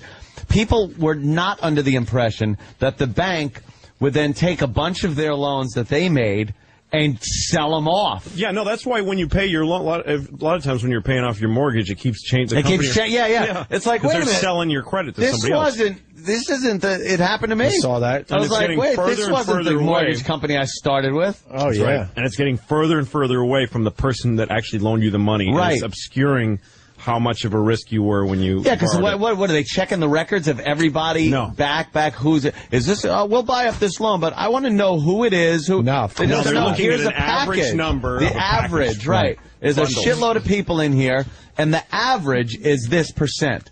Okay, we don't care who's in there. No, and there are still banks in America that are small neighborhood banks that literally they balance how their community is doing and they actually know who they're loaning to. Yeah, but those are the ones that all of a sudden the door's shut and you can't get your money out. Those are like, wait a minute, look, so is Bob's bank. It's in his cab and it's in his house. No, your money's not here. Like not actually here in a vault. Wait, how is, let me ask you, how is this selling of loans legal? Like, I mean, bundling, what the fuck is it? It's legal because it's lucrative, and people with money have the ear of the fucking politicians to make the laws. That's the whole thing. Mm-hmm. That's entirely why. It's so funny to me because fucking Bobby Jindal was that guy that talked after the president. You know what I'm talking about? His name Bobby Jindal. For the other side. Yeah, the Republican. Oh, right. The Republican response. Oh, Joe Goga. These guys, they always say these two things. They say we've got to let people, we've got to deregulate everything and get off of America's backs. And then 2 seconds later they go, and we've got to punish those people that did all these terrible things. Yeah. That's why they did them, because there was no regulation, you fucking douche. You dummy. But because Americans can do anything, which based on that phrase, they fuck people. They take their shit away. Yeah. And let banks take their shit away. Poor Obama. He ain't gonna get Poor this. Obama. He ain't gonna get this shit turned around. Well, you need, the way I look at it is like, you can't, we can't win all the time. We're going to have a hard time. Sure. So you need a president who knows how to, I think he's going to be better at being president during a hard time. I think people are looking at I have different expectations. Apparently he's throwing some pretty good I don't think he's parties. going to keep us at this crazy, unsustainable level of consumer happiness. We're going to shit the bed, but I'd rather have him president when we're shitting the bed. Oh, believe me, so would I. Than some fucking red-cheeked Republican that doesn't give a fuck about hurting people. How come I have the same opinion on that as you do? I want to have this guy in office when everything comes falling down. Because then in 4 years he'll be like, fuck this guy. For totally different Mr. reasons. Scapegoat. Exactly. Isn't it convenient that they got the first black guy in when it's the worst economy ever? Americans are like Yankees fans. The New York Yankees, when they, like, I liked the Yankees in '94. I did too. Era, because shut up, fucking liar.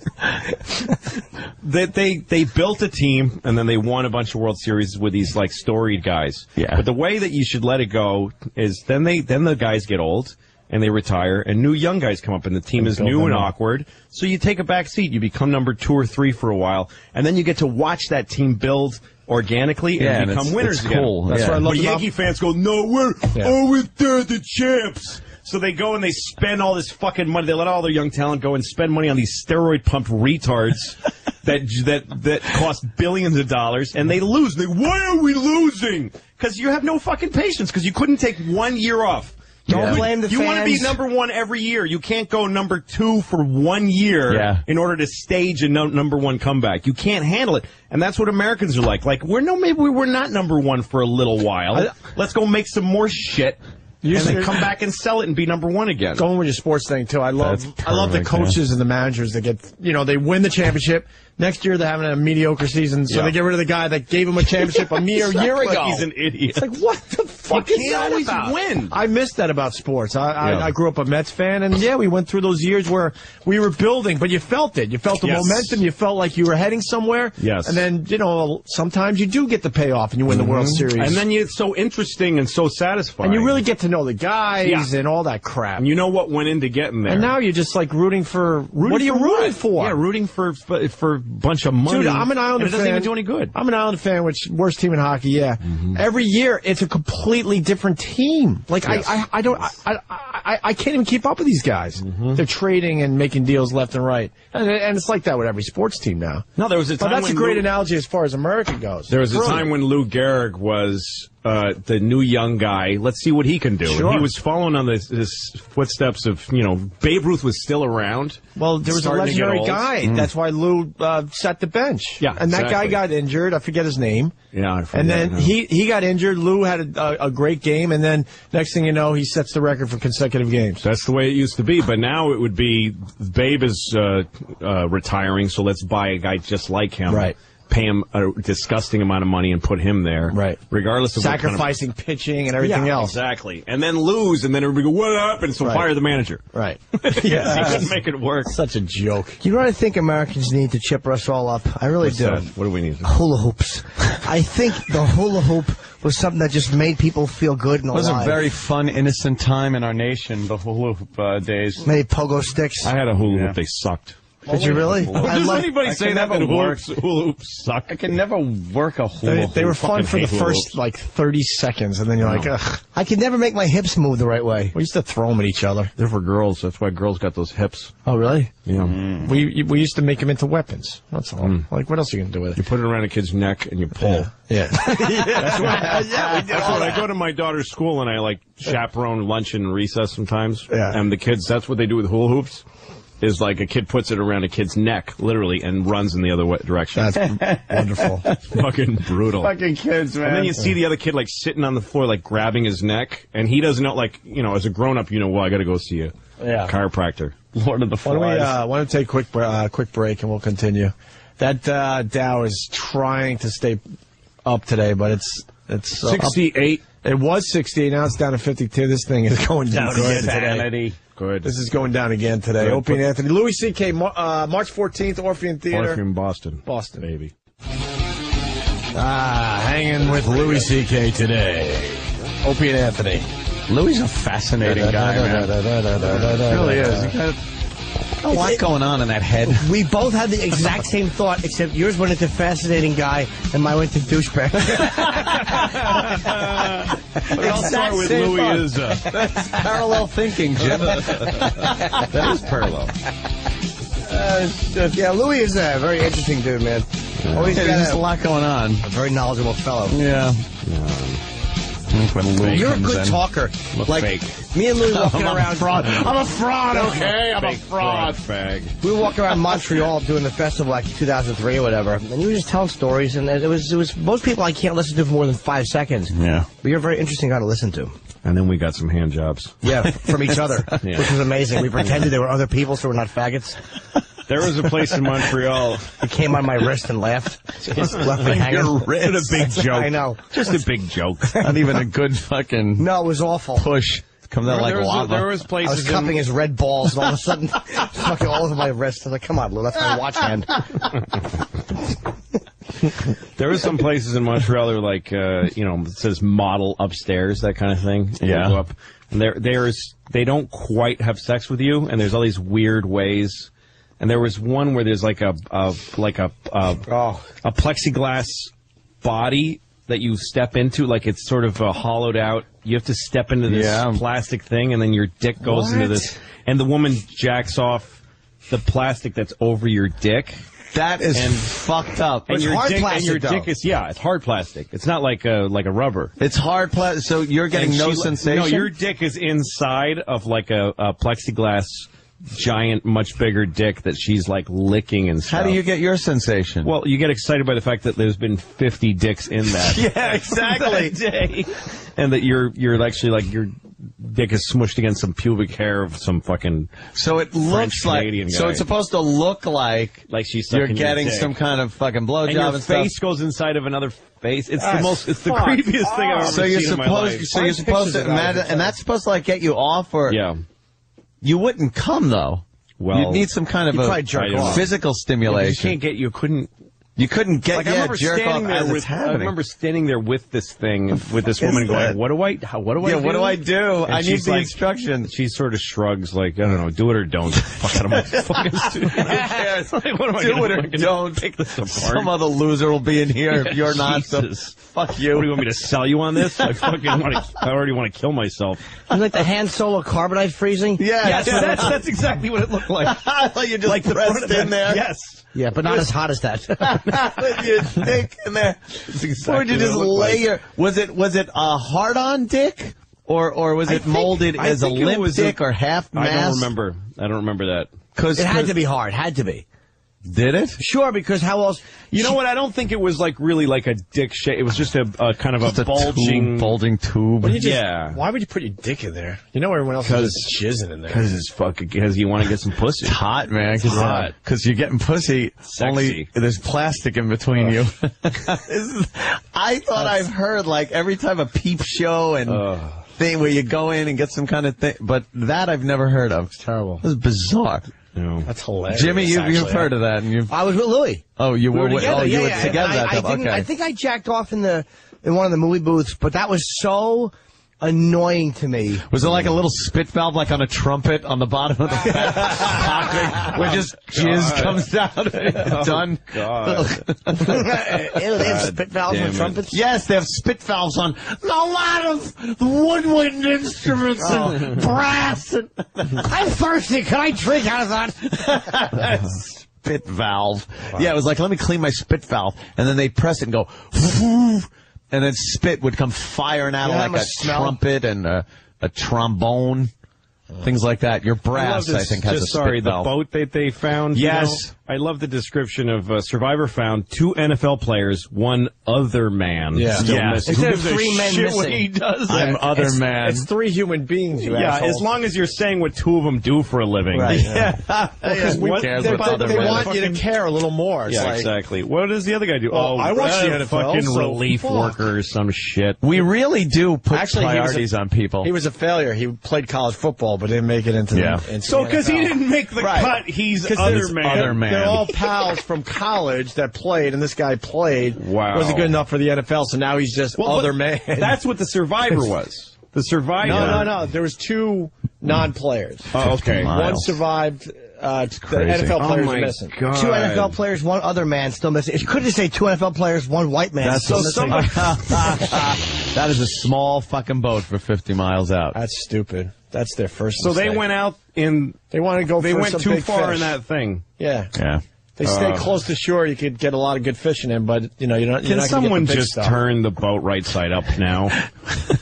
That's over already. They're probably underneath the boat. Yeah, nobody's bothered to look. Oh, wait a minute. Oh, wait, maybe we should look under the boat. There he is. No, they were all alive at 2 a.m., the guy said. Yeah. They were all together. Look at the that, though. waves. Like, try to hold on to that You can't boat. hold on to that boat like that. The bottom is slick. No, my dad. I bought this shitty power boat in upstate New York a couple of summers ago, and it was a huge waste of money. But I bought it from this guy, and it had like the back of it was cracking. I mean, it was just the dumbest thing. But I bought it because where I was upstate, then we were on the Hudson River. So I had this weird idea to take the boat to New York City from Hudson, New York. Hey, it's connected. 120 miles up. And I called my dad, who we don't really speak much, my dad, and I called him out of nowhere and said, you want to take this trip with me? So he drove, and I'm with my dad, who I don't really communicate with, and we took this trip down the Hudson River on this boat. And when we got into the mouth of the fucking Hudson here, New York Harbor. The Hudson River isn't really that bad, but there are parts around Manhattan that are fucking treacherous. By the way, I had no knowledge of boating or anything. Oh no! You don't need anything to buy a boat. You just buy it. You don't really need a license. You go to the. You have to register. You only have to go to the DMV to register the trailer that it sits on. Yeah. And when you do that, if they have one, they throw you a boating manual and say, if you could take a look at this. Yeah. So I just went out on the river just with no fucking idea. I don't even know how much my gas tanks hold. Oh, you are fucking crazy. Accident waiting to happen. You don't even know where the next gas station or the fill up will be. Because I'm fine with if I run out of gas on the boat, and then someone takes it on and a they river. keep the boat. I don't care. So I stop at a gas station. I find this river community there is. It's really fascinating. I stop at a gas station. He fills me up, and I just ask I tell the guy, I'm going to New York City. Tell me everything I need to know. So he goes, well, first of all, you're missing about 50 things that are essential. That you have to have. You're in illegal territory, and he gives me life vests. But because I'm buying shit from him, he's happy to give me information. Sure. And he explains to me that Hudson River is not a river. It's not a river at all. It's not a river with a source that's flowing to the ocean. Yeah. It's called an estuary. It's a crack it's in affected the by continent. tides. Yes, and it's basically the Atlantic Ocean sloshes up in and out of the river. And he says if you hit Manhattan at a bad time, you're going to be in the Atlantic Ocean, basically. What do you mean? You mean it's all ocean water? Great. It's ocean water sloshing in and out, and it's flowing. It's flowing now, but it's tidal. It's a tidal estuary. And so there was, because when I was it was like glass. It was beautiful where I was. Of course. And he goes, it's not going to stay like that. Try not to get there around rush hour, because also there's ferries down there. Yes. That don't care. Of course. Who you are. Yeah. You do. So that's, I don't listen to people. So I showed up at like 5:30 p.m. on the fucking Hudson River, and I'm going under the George Washington Bridge. I mean, it's the craziest thing I've ever done. I'm with my dad, who's 70-something. I don't even know how old he is. And my dad is trying not to show how much this is hurting his body, because I'm his son, and he's ashamed that I'm actually I'm fucking shattering his skeleton.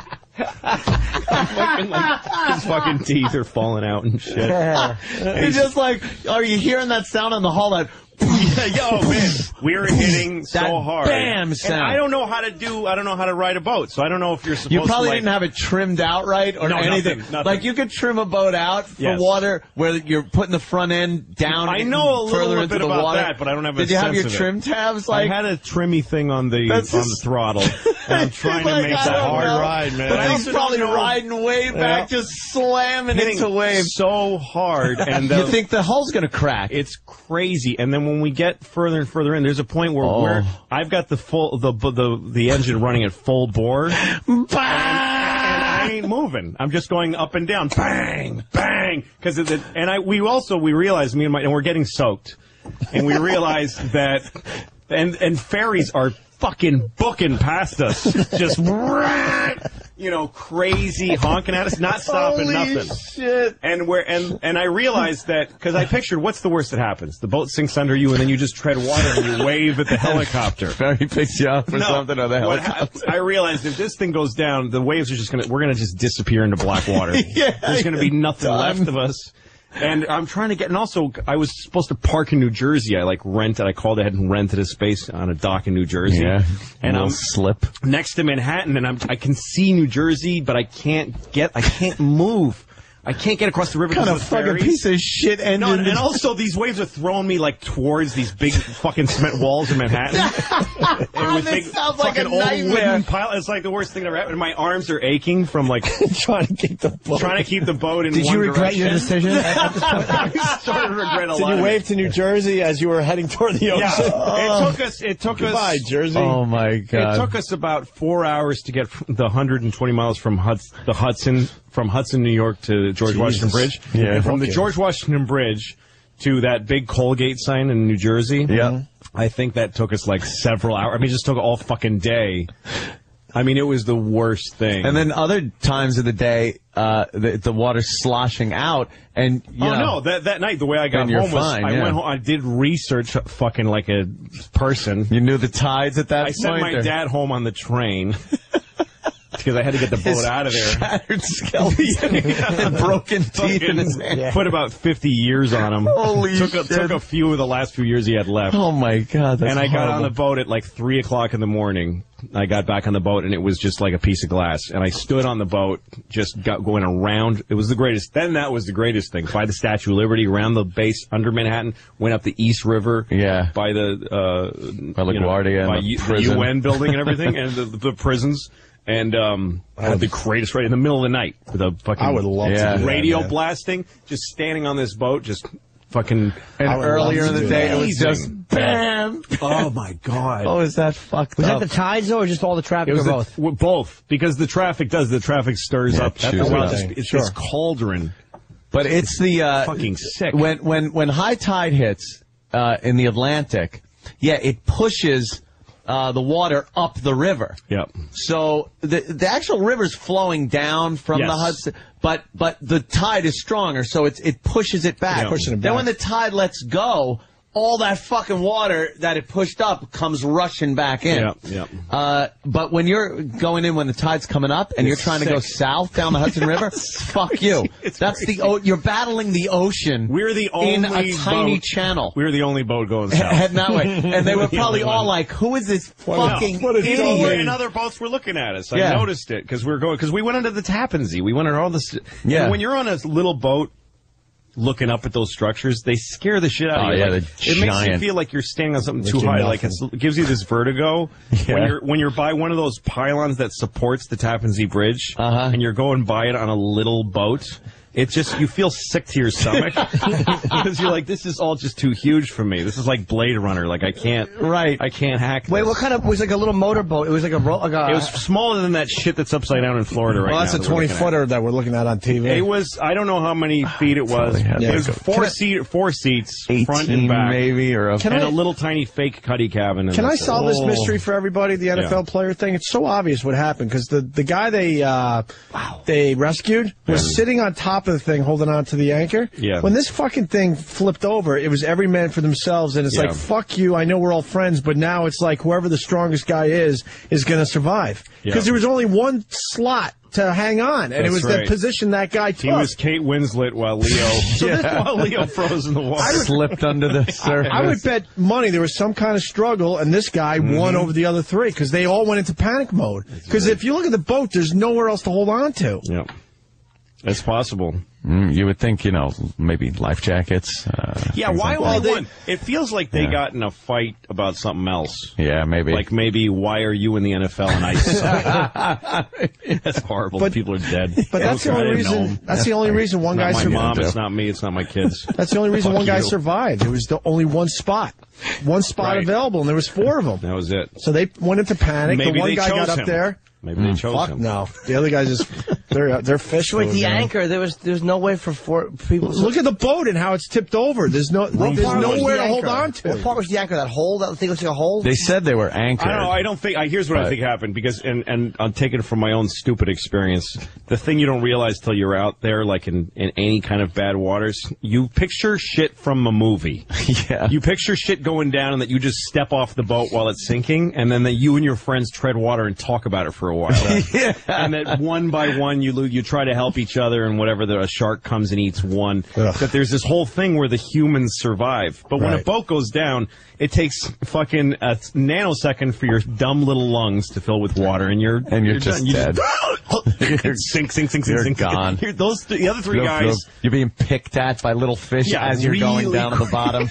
Really quickly. Yeah. That's it. They're just, that lifeless fucking dull eyeball is just being plucked away. Oh, God. It's just weird that one survivor had a nice seat on top of the boat. Well, he was lucky. He was lucky, or he had better reflexes, because that shit happens really when a boat capsizes in bad water.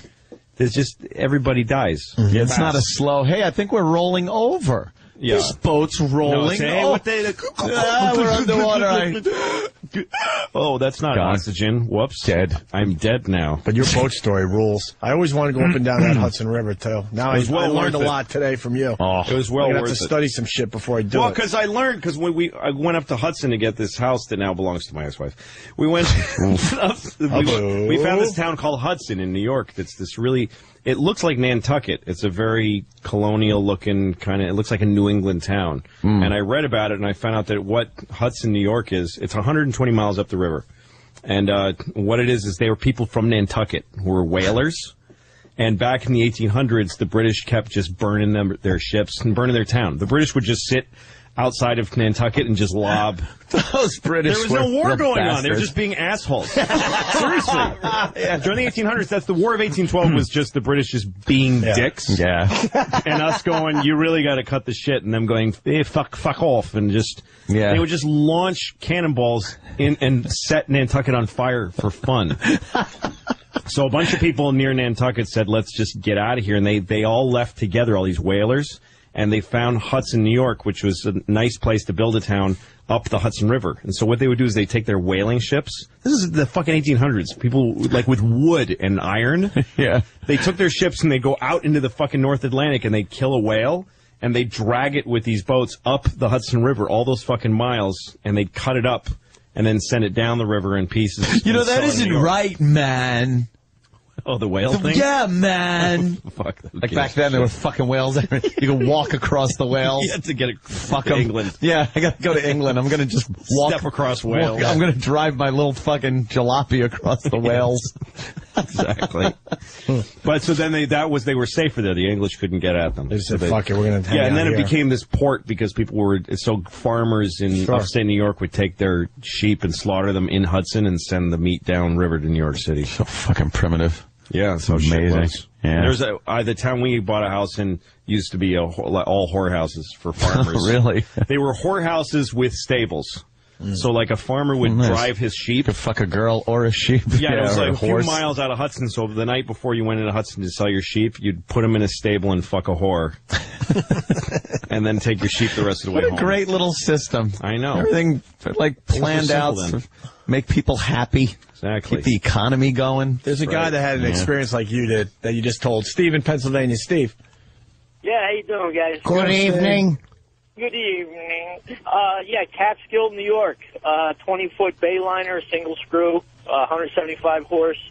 I read the tide charts. My business partner had a 33-foot Carver. We used to take down and from that same marina, go down around the statue, come back. It was a great time. So I bought this 20-footer, put the wife, the two kids in it, my two girls, real young at the time, and I took off, big shot, down the Hudson, beautiful ride, and I got down to that area that you're talking about. I was doing prop stands where the boat was just almost just like straight up, the front of the boat straight up, motor just whining, hull banging. I finally get into a marina because I needed fuel. My wife and my oldest daughter got off the boat and said, "We and are you never saw them again." Never saw them again. I'm running off at the gas station guy. Fuck you. No, that shit is gnarly. It's really fucking bad because it's New York Harbor. Manhattan. People don't understand. There is no Hudson. The Hudson's not on the west and the east. There's no such thing as the East River. That's what people don't understand. It's all in New York Harbor. It's a harbor of the Atlantic Ocean. Right. That on the left side, it looks like a river, so we call that the Hudson River. Yeah. And then we call the East River it's the just East River. because there's Manhattan Island in the middle of the sloshy, crazy, icy ocean. Yeah. So is it seawater? The Hudson's seawater? Well, no, it's certain times of day. It's salt water. Yeah. It's like salty. It pushes the salt water. It's where, water, whatever the fuck. And then when it's the river's running out into the ocean, it's fresh water. Yeah, and where this guy is Catskill. There's a harbor. There's a little place there where you can take your boat in and you get something to eat. I mean, it's a fun world, the boat world, but. Yeah, it really is. You don't know what the fuck you're doing, like I didn't. I was in the boat world years ago with my mother and Sal. Sal was just Mr. fucking boat. How big was the boat? His is a 38-foot Sea Ray. Okay. I mean, it was really fucking nice, really nice. And he would drink. You could park that shit anywhere. He would fucking drink on the way from, like, I guess they were in where is it? Oakdale, Long Island. Out to Watch Hill on Fire Island, and he'd be drinking fucking. We'd all, be slamming down drinks and stuff. He'd be making mudslides and blenders down in the kitchen, and this thing had like a galley and everything. And he'd be hammered and back this fucking thing into slips that like were. There's no way. These guys are amazing. They can do that. Dual screws. Yeah. So he's running like the transmission to get the props going in opposite directions to turn the boat. So he could swing the thing around and then back it into the slip. Really, the first boat I had was a little orange, like with a white steering wheel. Like it just looked like a little race car, and it was a go-kart for the water boat, like really tiny little fiberglass boat that I saw on someone's yard for sale for $800. And I was like, fuck it, I'm gonna just buy it. And I just knocked on the guy's door, and he was like, really? And I was like, yeah, I'll pay it. And I gave him the $800. It's just sitting there on a trailer. And then I'm like, well, now what do I do? Like from scratch. Yeah. And I had an old Ford Ranger pickup. And I went to the fucking Napa and bought the ball. Trailer hitch. The trailer hitch. And I got the wrong size and went back. And then I put the fucking... Already wrong. Yeah, and the guy watched from his window laughing as I tried to put a trailer hitch on a fucking truck. It took me like an hour sweating. And then I took it down to the Hudson where they had to, you back your boat down. Oh, the Ram. Yeah, and I have no idea how to do it or what How'd to do. How'd you do? So there's an old man, literally an old seaworthy looking man with a white beard watching me do this. And I just decided I'm not just going to try. So I just... Oof. It takes me hours to line it up because when you're backing something with a trailer, it jackknifes on you, and backwards. All of your instincts are wrong. Let me tell you, I had a jet ski and I had the same problem until somebody told me, put your hand on the bottom of the steering wheel, and wherever you want the back end of the trailer to go, your hand. Let your hand go that way. So instead of trying to think right, left, I want the trailer to go this way. Yeah. I move my hand that way. That's really and if it's smart. on the bottom of the steering wheel, and then it got to the point where I could do it with my eyes closed after a while. Well, but I backed it down, and first time, the boat is strapped hard to a trailer, and the plug is out in the back of it. That's how you keep a boat. Right, yeah. You keep it strapped down to the trailer with the plug in the back. Now, what I know now is the way you launch a boat, and then it's tethered in the front by a winch. Oh, yeah. So the way you do it is you let go of the strap, you take the straps off, so it's just loose, only held on by the winch, and you put a plug in the back of the boat, so that when the trailer goes into the water, the wheels of the trailer go down in the water, and the boat floats on top of the water. Mm-hmm. Well, what I was doing was it's held to the trailer, so the trailer's dragging the boat, and it immediately fills with water. It completely fills with water, and it's also, because it's now weighs billions of tons, threatening to drag my fucking truck into the water, and I am peeling out. What's Popeye doing watching you? Is he laughing at you? I'm losing my mind. Oh yeah, the guy, panic he's just watching, and I have the car floored, the truck floored, and the wheels going. You're just trying to hold ground, just trying not to, because it's just a shitty rear-wheel drive, and the rear wheels are now in water. And I've just got water shooting everywhere and smoke. And now the tailpipe is starting to go in. Like, I'm going in the fucking water. And somehow I found some traction somewhere in there. And the whole truck, like, lurched forward in this screaming wheels. And the boat came out, gung, with water splashing. It was the craziest spectacle. And I stopped and I look up at the guy and he goes, try again. He goes, what'd you learn? What'd you learn? That's great. And so I got out of the truck and I'm like, okay, there's a plug in the back. That was dumb to keep it strapped. I said all this out loud and he's going, Yeah. And he goes, he said, you know what? The guy said to me, you're going to be having the time of your life in about half an hour. And I waited for the boat to empty out, put the plug in, and if he was right, in half an hour I was on the fucking river. Owning a boat. This is great. With Owning beer. a boat. Yeah, with beer. Yeah, I'll never do it again. Boy, how do you get it back onto the trailer? Like, what if there's people there? If there's people there waiting, like expert boaters. They'll start yelling at you. They hate you. They're not going to be They happy. will fucking yell at you. The thing I can't do that those guys do is just fucking drive my boat back onto the thing and then, run up to the to the top of it and winch it. You back the trailer into the water. Yeah. And then where's your boat while you do that? Your boat is kind of tied up, on the side by the dock. You back in, you quickly, because you're running now because you don't want to be the guy. You get in your boat, you fucking give it a little juice, and up onto the trailer that's kind of halfway submerged. Yeah. I don't have the skills, so I would use the ropes of the boat. You got to cut back. Would you pull it onto the trailer? Sometimes, like we're using block and tackle. Yes, exactly. And I'm trying to, and my feet are now in water, getting cut on the bottom of the fucking river. Yeah, really smooth by the ramps. Yeah, where people throw their beer cans and bottles. And I've gotten my fingers are bleeding, and I'm grunting, and there's a guy standing on his boat with his hands on his hips. Like, fucking hating me. All right, come on. I used to wait for can't back it up guy. They were the worst because you knew it wasn't going to get any faster once it got into the water. No. And it's like, you could see him trying to figure out if the back of my truck is going left, the trailer's going right. All right, I gotta do this, and then it's going off the side of the ramp, so he's got to go forward again, and you're just going, come on, come on. You're just looking at your watch. Time is wasting. The sun's going down. You fucking want to get out there. God damn it. And once that guy told me with the hand on the bottom of the wheel, and then I would hang out the window of my truck and just look backwards, not even use the mirror because you couldn't really see. No, the mirror doesn't help. And just look out the back and steer it right in there. Smart, and then getting in was the same thing. I'd back it up, take the jet ski and just right up onto the trailer. You clip the front winch thing on there, and don't even winch it all the way up. No. Now drive that fucker off the ramp. Yeah, and then you do your work take care of your shit in the parking lot. That's what you're supposed to do. Because there are guys strapping their shit down on the ramp. Yeah, they're putting the beers back in a cooler. You could fucking do that in a parking space, you prick. There's a guy, Cole Shoveler from Richmond. He writes, "Tell Louis that there are old retired guys that sit down by the boat ramps just to watch people like him and laugh at him. That's a hobby for these guys. Sharing really beers, laughing. The boat world is interesting because it's two kinds of people. There are these sort of anarchist, fuck the world people that you can tell they live on their boat and they hate you just for floating by. For not being them. And they don't pay taxes. They live on a, you know what I mean? They're just off the grid boat people. Yeah. And then there's these people that are holding on to this idea that they're Mr. and Mrs. Howell, these fucking people. Because in Hudson, this town I'm describing is a dump. It's all unemployed. There's no business up there. They have a boat club right on the river, and they're taking up the whole fucking river with their docks. Why don't you come down to the boat club when you're so done? I thought maybe I'll rent a dock from them so I don't have to launch every time. So they have all these empty space. There's just no boats there.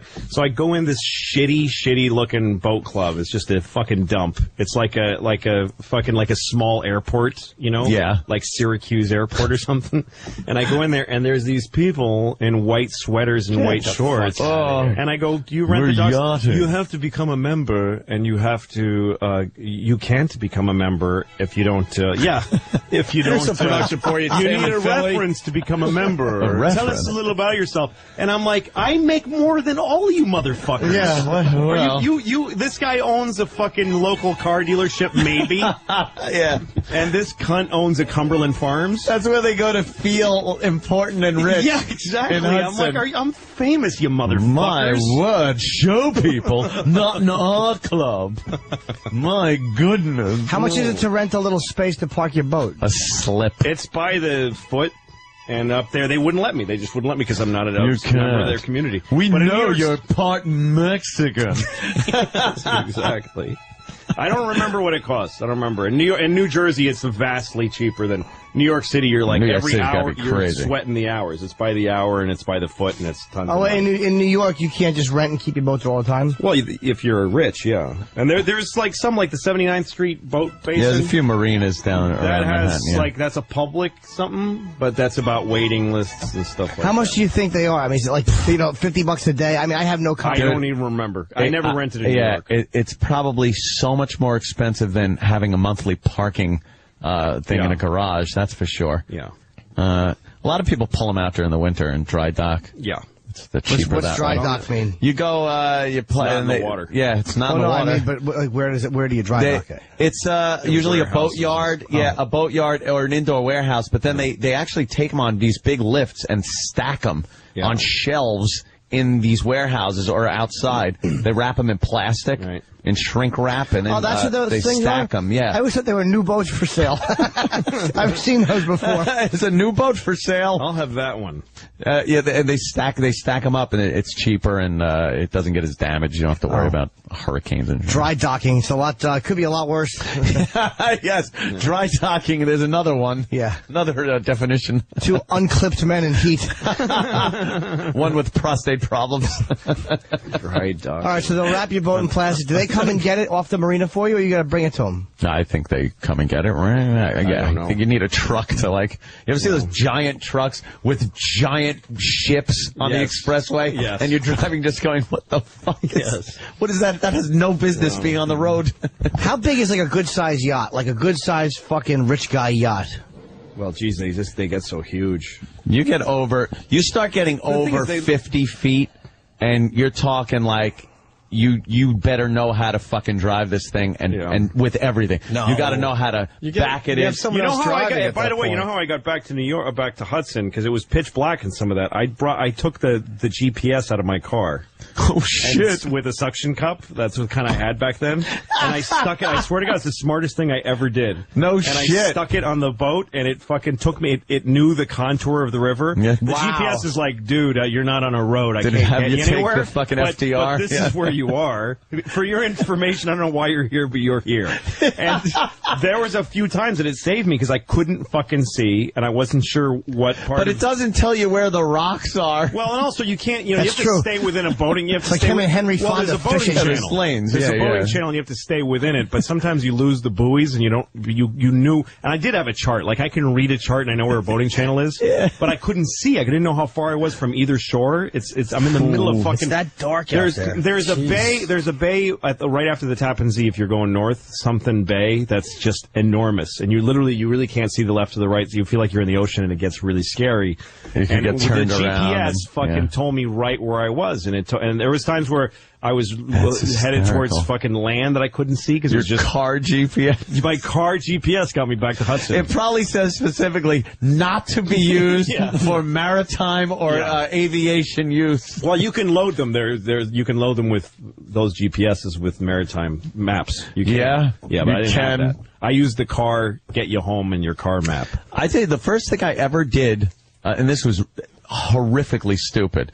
I bought a Sea-Doo, a 2-seater, sit-down jet ski, a personal watercraft, which obviously I couldn't afford. That's another story. By the way, I know these boats I bought instead of groceries. That's right. Part of why I'm not married anymore. The one thing I'll cop to is that I did really dumb things with my money my whole life. They wound up giving me a $10,000 credit line credit card. Nice. Because I had gotten a $5,000 one and maxed it out, but I was paying the minimum. So they just sent me another one and said, hey, here's an application. I filled it out, and I had the credit limit was $10,000. You're a perfect customer. Now I got a $10,000 credit limit thing. So I went right down to the fucking place where they sell personal watercraft, bought a Sea-Doo and a trailer. The whole thing came out to like $8,000. So I still had $2,000 left on my credit card. Jesus. And I'm paying 25% interest on a jet ski and stuff. Believe me, it was a nightmare. But I had the time of my life on that fucking thing. Can you jet ski on the Hudson or no? I've seen them out there. Yeah, seen them a lot actually. Where I went though, I wanted to get out to Watch Hill on Fire Island, so I drove out to Patchogue early in the morning, and I crossed the Great South Bay. And it was pea soup fog. I couldn't see shit. I ripped a chart. I went into a store where they sold boating charts and Hagstrom maps and looked for the page I needed and looked around and just tore it out and put it in my pocket. And I had a compass. And every like 2 minutes, I'd pull out the chart and the compass, line up which direction I was supposed to go, and just keep going. Through fog.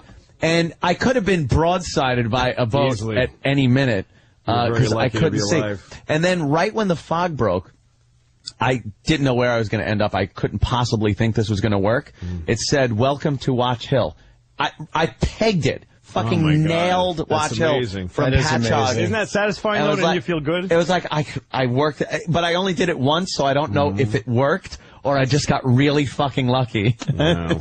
I would have just drove and hoped for the best. That's the difference between you and I. Go in one direction. Yeah. Every 2 minutes, though. And then suddenly you become shut down, hyper-aware of how much fucking fuel do I have? How much did I put in? And you start thinking like shit, like, because I would stop the jet ski, so I'd just be like,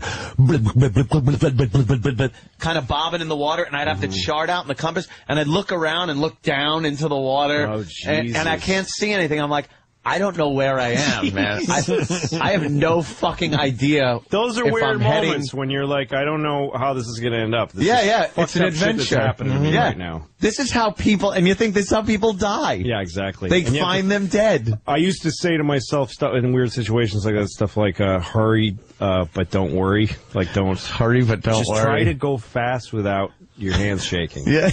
If you can. I was in Antigua once doing a show in Antigua. Great. And I took a jet ski and I said, how far out can I go? It's kind of a big jet ski. And this bored woman said, you have to stay between these two buoys. But she didn't say how far out I could go. Yeah. So I just kept going out further and further and further away till like the land is like a little brown strip behind me. Oh, shit. And I don't know nothing about water. So this is before I had boats or anything. And I'm starting to go up these gentle rises and then down in these valleys. And I'm not really aware of how that they're getting bigger. Holy shit. And I don't know how ocean. I'm in the Caribbean Sea. You're in the fucking ocean, dude. Which makes it harder to see the land now. Yes. And now, so then at one point, the last one I remember seeing was that perfect storm wave. I went down. Yeah, it was like that I was going down into this valley of water, and I look, and all around me is blue water. Oh. I'm gonna look up, and I just see blue water, just really gentle. It's being very. It was tricking you. Fucking it with was me. tricking and you. Then it I'm was climbing you. Then I'm climbing one, and I'm going a little bit fucking vertical, and I don't know what this is. And then I go over the top and just fall. Yeah. Me and the jet ski just fall in two different people. Holy and shit. hit really hard, and then it all swallows me up. And I'm fucking in huge stinging pain. My elbow, like I fucking injured it, like I just couldn't. And then I come up, and the jet ski's in 3 pieces. Oh, fuck. What did you do? 3 pieces. The seat, the body is bobbing around. The seat is somewhere over there. And then the handlebars, which have foam rubber on them, are going up and down like they're about to sink.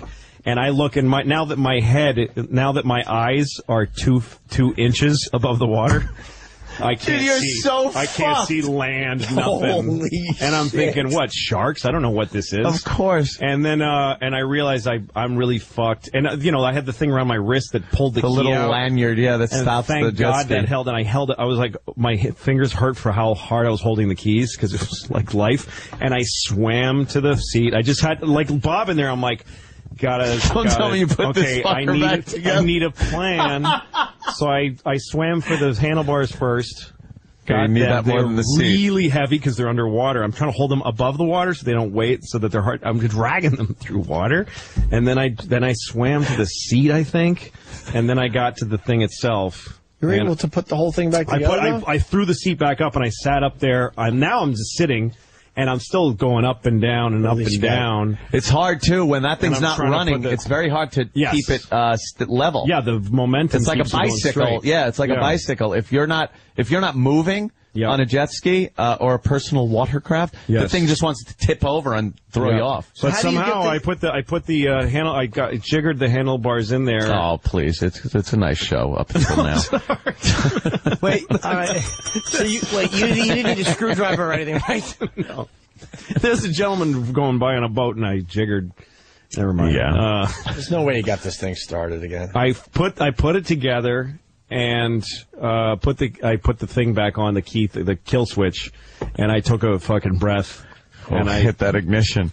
Now the ignition's on the handle. Isn't the ignition on the handlebars? I don't remember how. I don't have to plug something in. It was on the body. It was like on the body underneath the handlebars. Okay. Wait, the kill switch is when your wrist pulls it out. This prevents it from going away. Yeah. Yes. It kills the motor. So I put the kill switch thing back on, and then I just took a breath and said something to myself like there's no. I can't pretend there's a God now. I never thought there was one before. So I'm not going to be a hypocrite and ask for help. I just fucking hope this shit starts. And I'm I think I might be dying today. And I started it, and it started. And I just carefully went up. It was kind of gnarly. Because now you got to go back up one of the waves, right? It wasn't as bad going. I must have hit some like weird a road wave. Because it wasn't as bad once I fell off the thing, and it wasn't as bad going back. It was one of those. My head was fucking burning, and I was also just getting sunburned by the second. Let me tell you something. When I came back, the woman's waiting for me, equally bored, and I didn't say nothing. I just fucking parked it and said, "Got my little license back." It's all broken. So, thank you. Jesus, you didn't even tell her. I didn't tell her. People saying you should be dead. It's easier on a jet ski to hit a wave head on. Right. Where the direction of the wave is coming at you, it's easier to go that way than to go with the wave. With the wave, you will fall off the other side of it. When you're going over a wave and it's coming at you, you jump it. And you kind of have a landing ramp behind the wave where the wave then tapers into water. That's what you're supposed to do. So when you go with the wave, that's when I noticed you fucking... Especially if you're going real fast, holy shit, you fall. Wham! I've jarred my back really where I felt like I was 2 inches shorter when you hit. By the way, the boat I took to New York, the thing I found out later again, and all in retrospect, is that boat has a cathedral hull, which means it's a flat, weird. Yeah. It's not a nice V hull. It's not a V that's cutting through waves. It's this thing that's just pounding, just slapping. It's like a hand. It's made for a hand that's just slapping. It's waves. made as a river boat. Yes, where it's a flat boat. bottom. Yeah, a boat that's going to go through some waves. You want a V hull on it. Nice. Or the opposite of the or, kind of boat I wanted. Yeah, yes. You had it would have been better to capsize your boat and ride on the bottom of it than to kill my father the way I did. So poor dad. Is a jet ski like you should get one basically if you have like a big pool and just zip around on the nice still water. Yeah. Vroom. They changed all the regulations because I used to go in Huntington Harbor and Asheville. They don't want you there. to own those things anymore. No. And here's what I would do. I had a front compartment that was supposed to be for a flare gun and other safety equipment. All that shit went. I'd load it with ice and just throw beers in there and go out into the harbor and just tear it up full throttle, drinking a beer. Yeah. And, the fucking patrol is kind of just going around, but they never bothered the jet ski. They didn't care until... You get a few people that die, and then they put all the regulations in place. And now, from what I hear, you can't even ride there. No, that's the thing. And There's if you can, no wake, no nothing. The way cold beer on a boat by yourself, there's something about that that's just sickly wonderful. It's just great. You're by yourself. You got the power of a boat. It has to be a can of Bud. Like drinking. That's what it was. If you're drinking Italian beers in a bottle, the sea air, just not the same. I've rented a jet ski recently, and the space they said, well, between that buoy, and that, it was unbelievable how awful it was. Just little. Yeah, it wasn't even worth taking the thing out.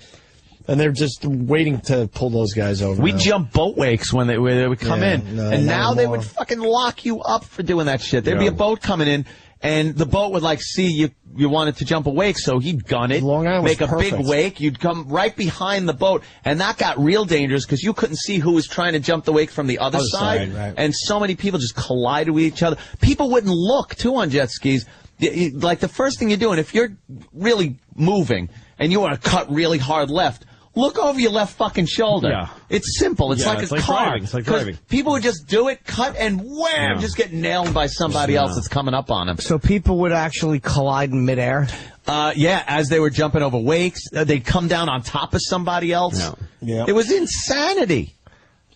Crazy, but it was fun, an adventure. Like Louis said, you never knew if you were going to die that day. No. Let's wrap up. Get the hell out of here. Louis C.K., it's always a pleasure, my friend. Thank you. Nice to be here. You got the Orpheum Theater March 14th in Boston. Sir. Yes, sir. And all sorts of social anything else you want to promote?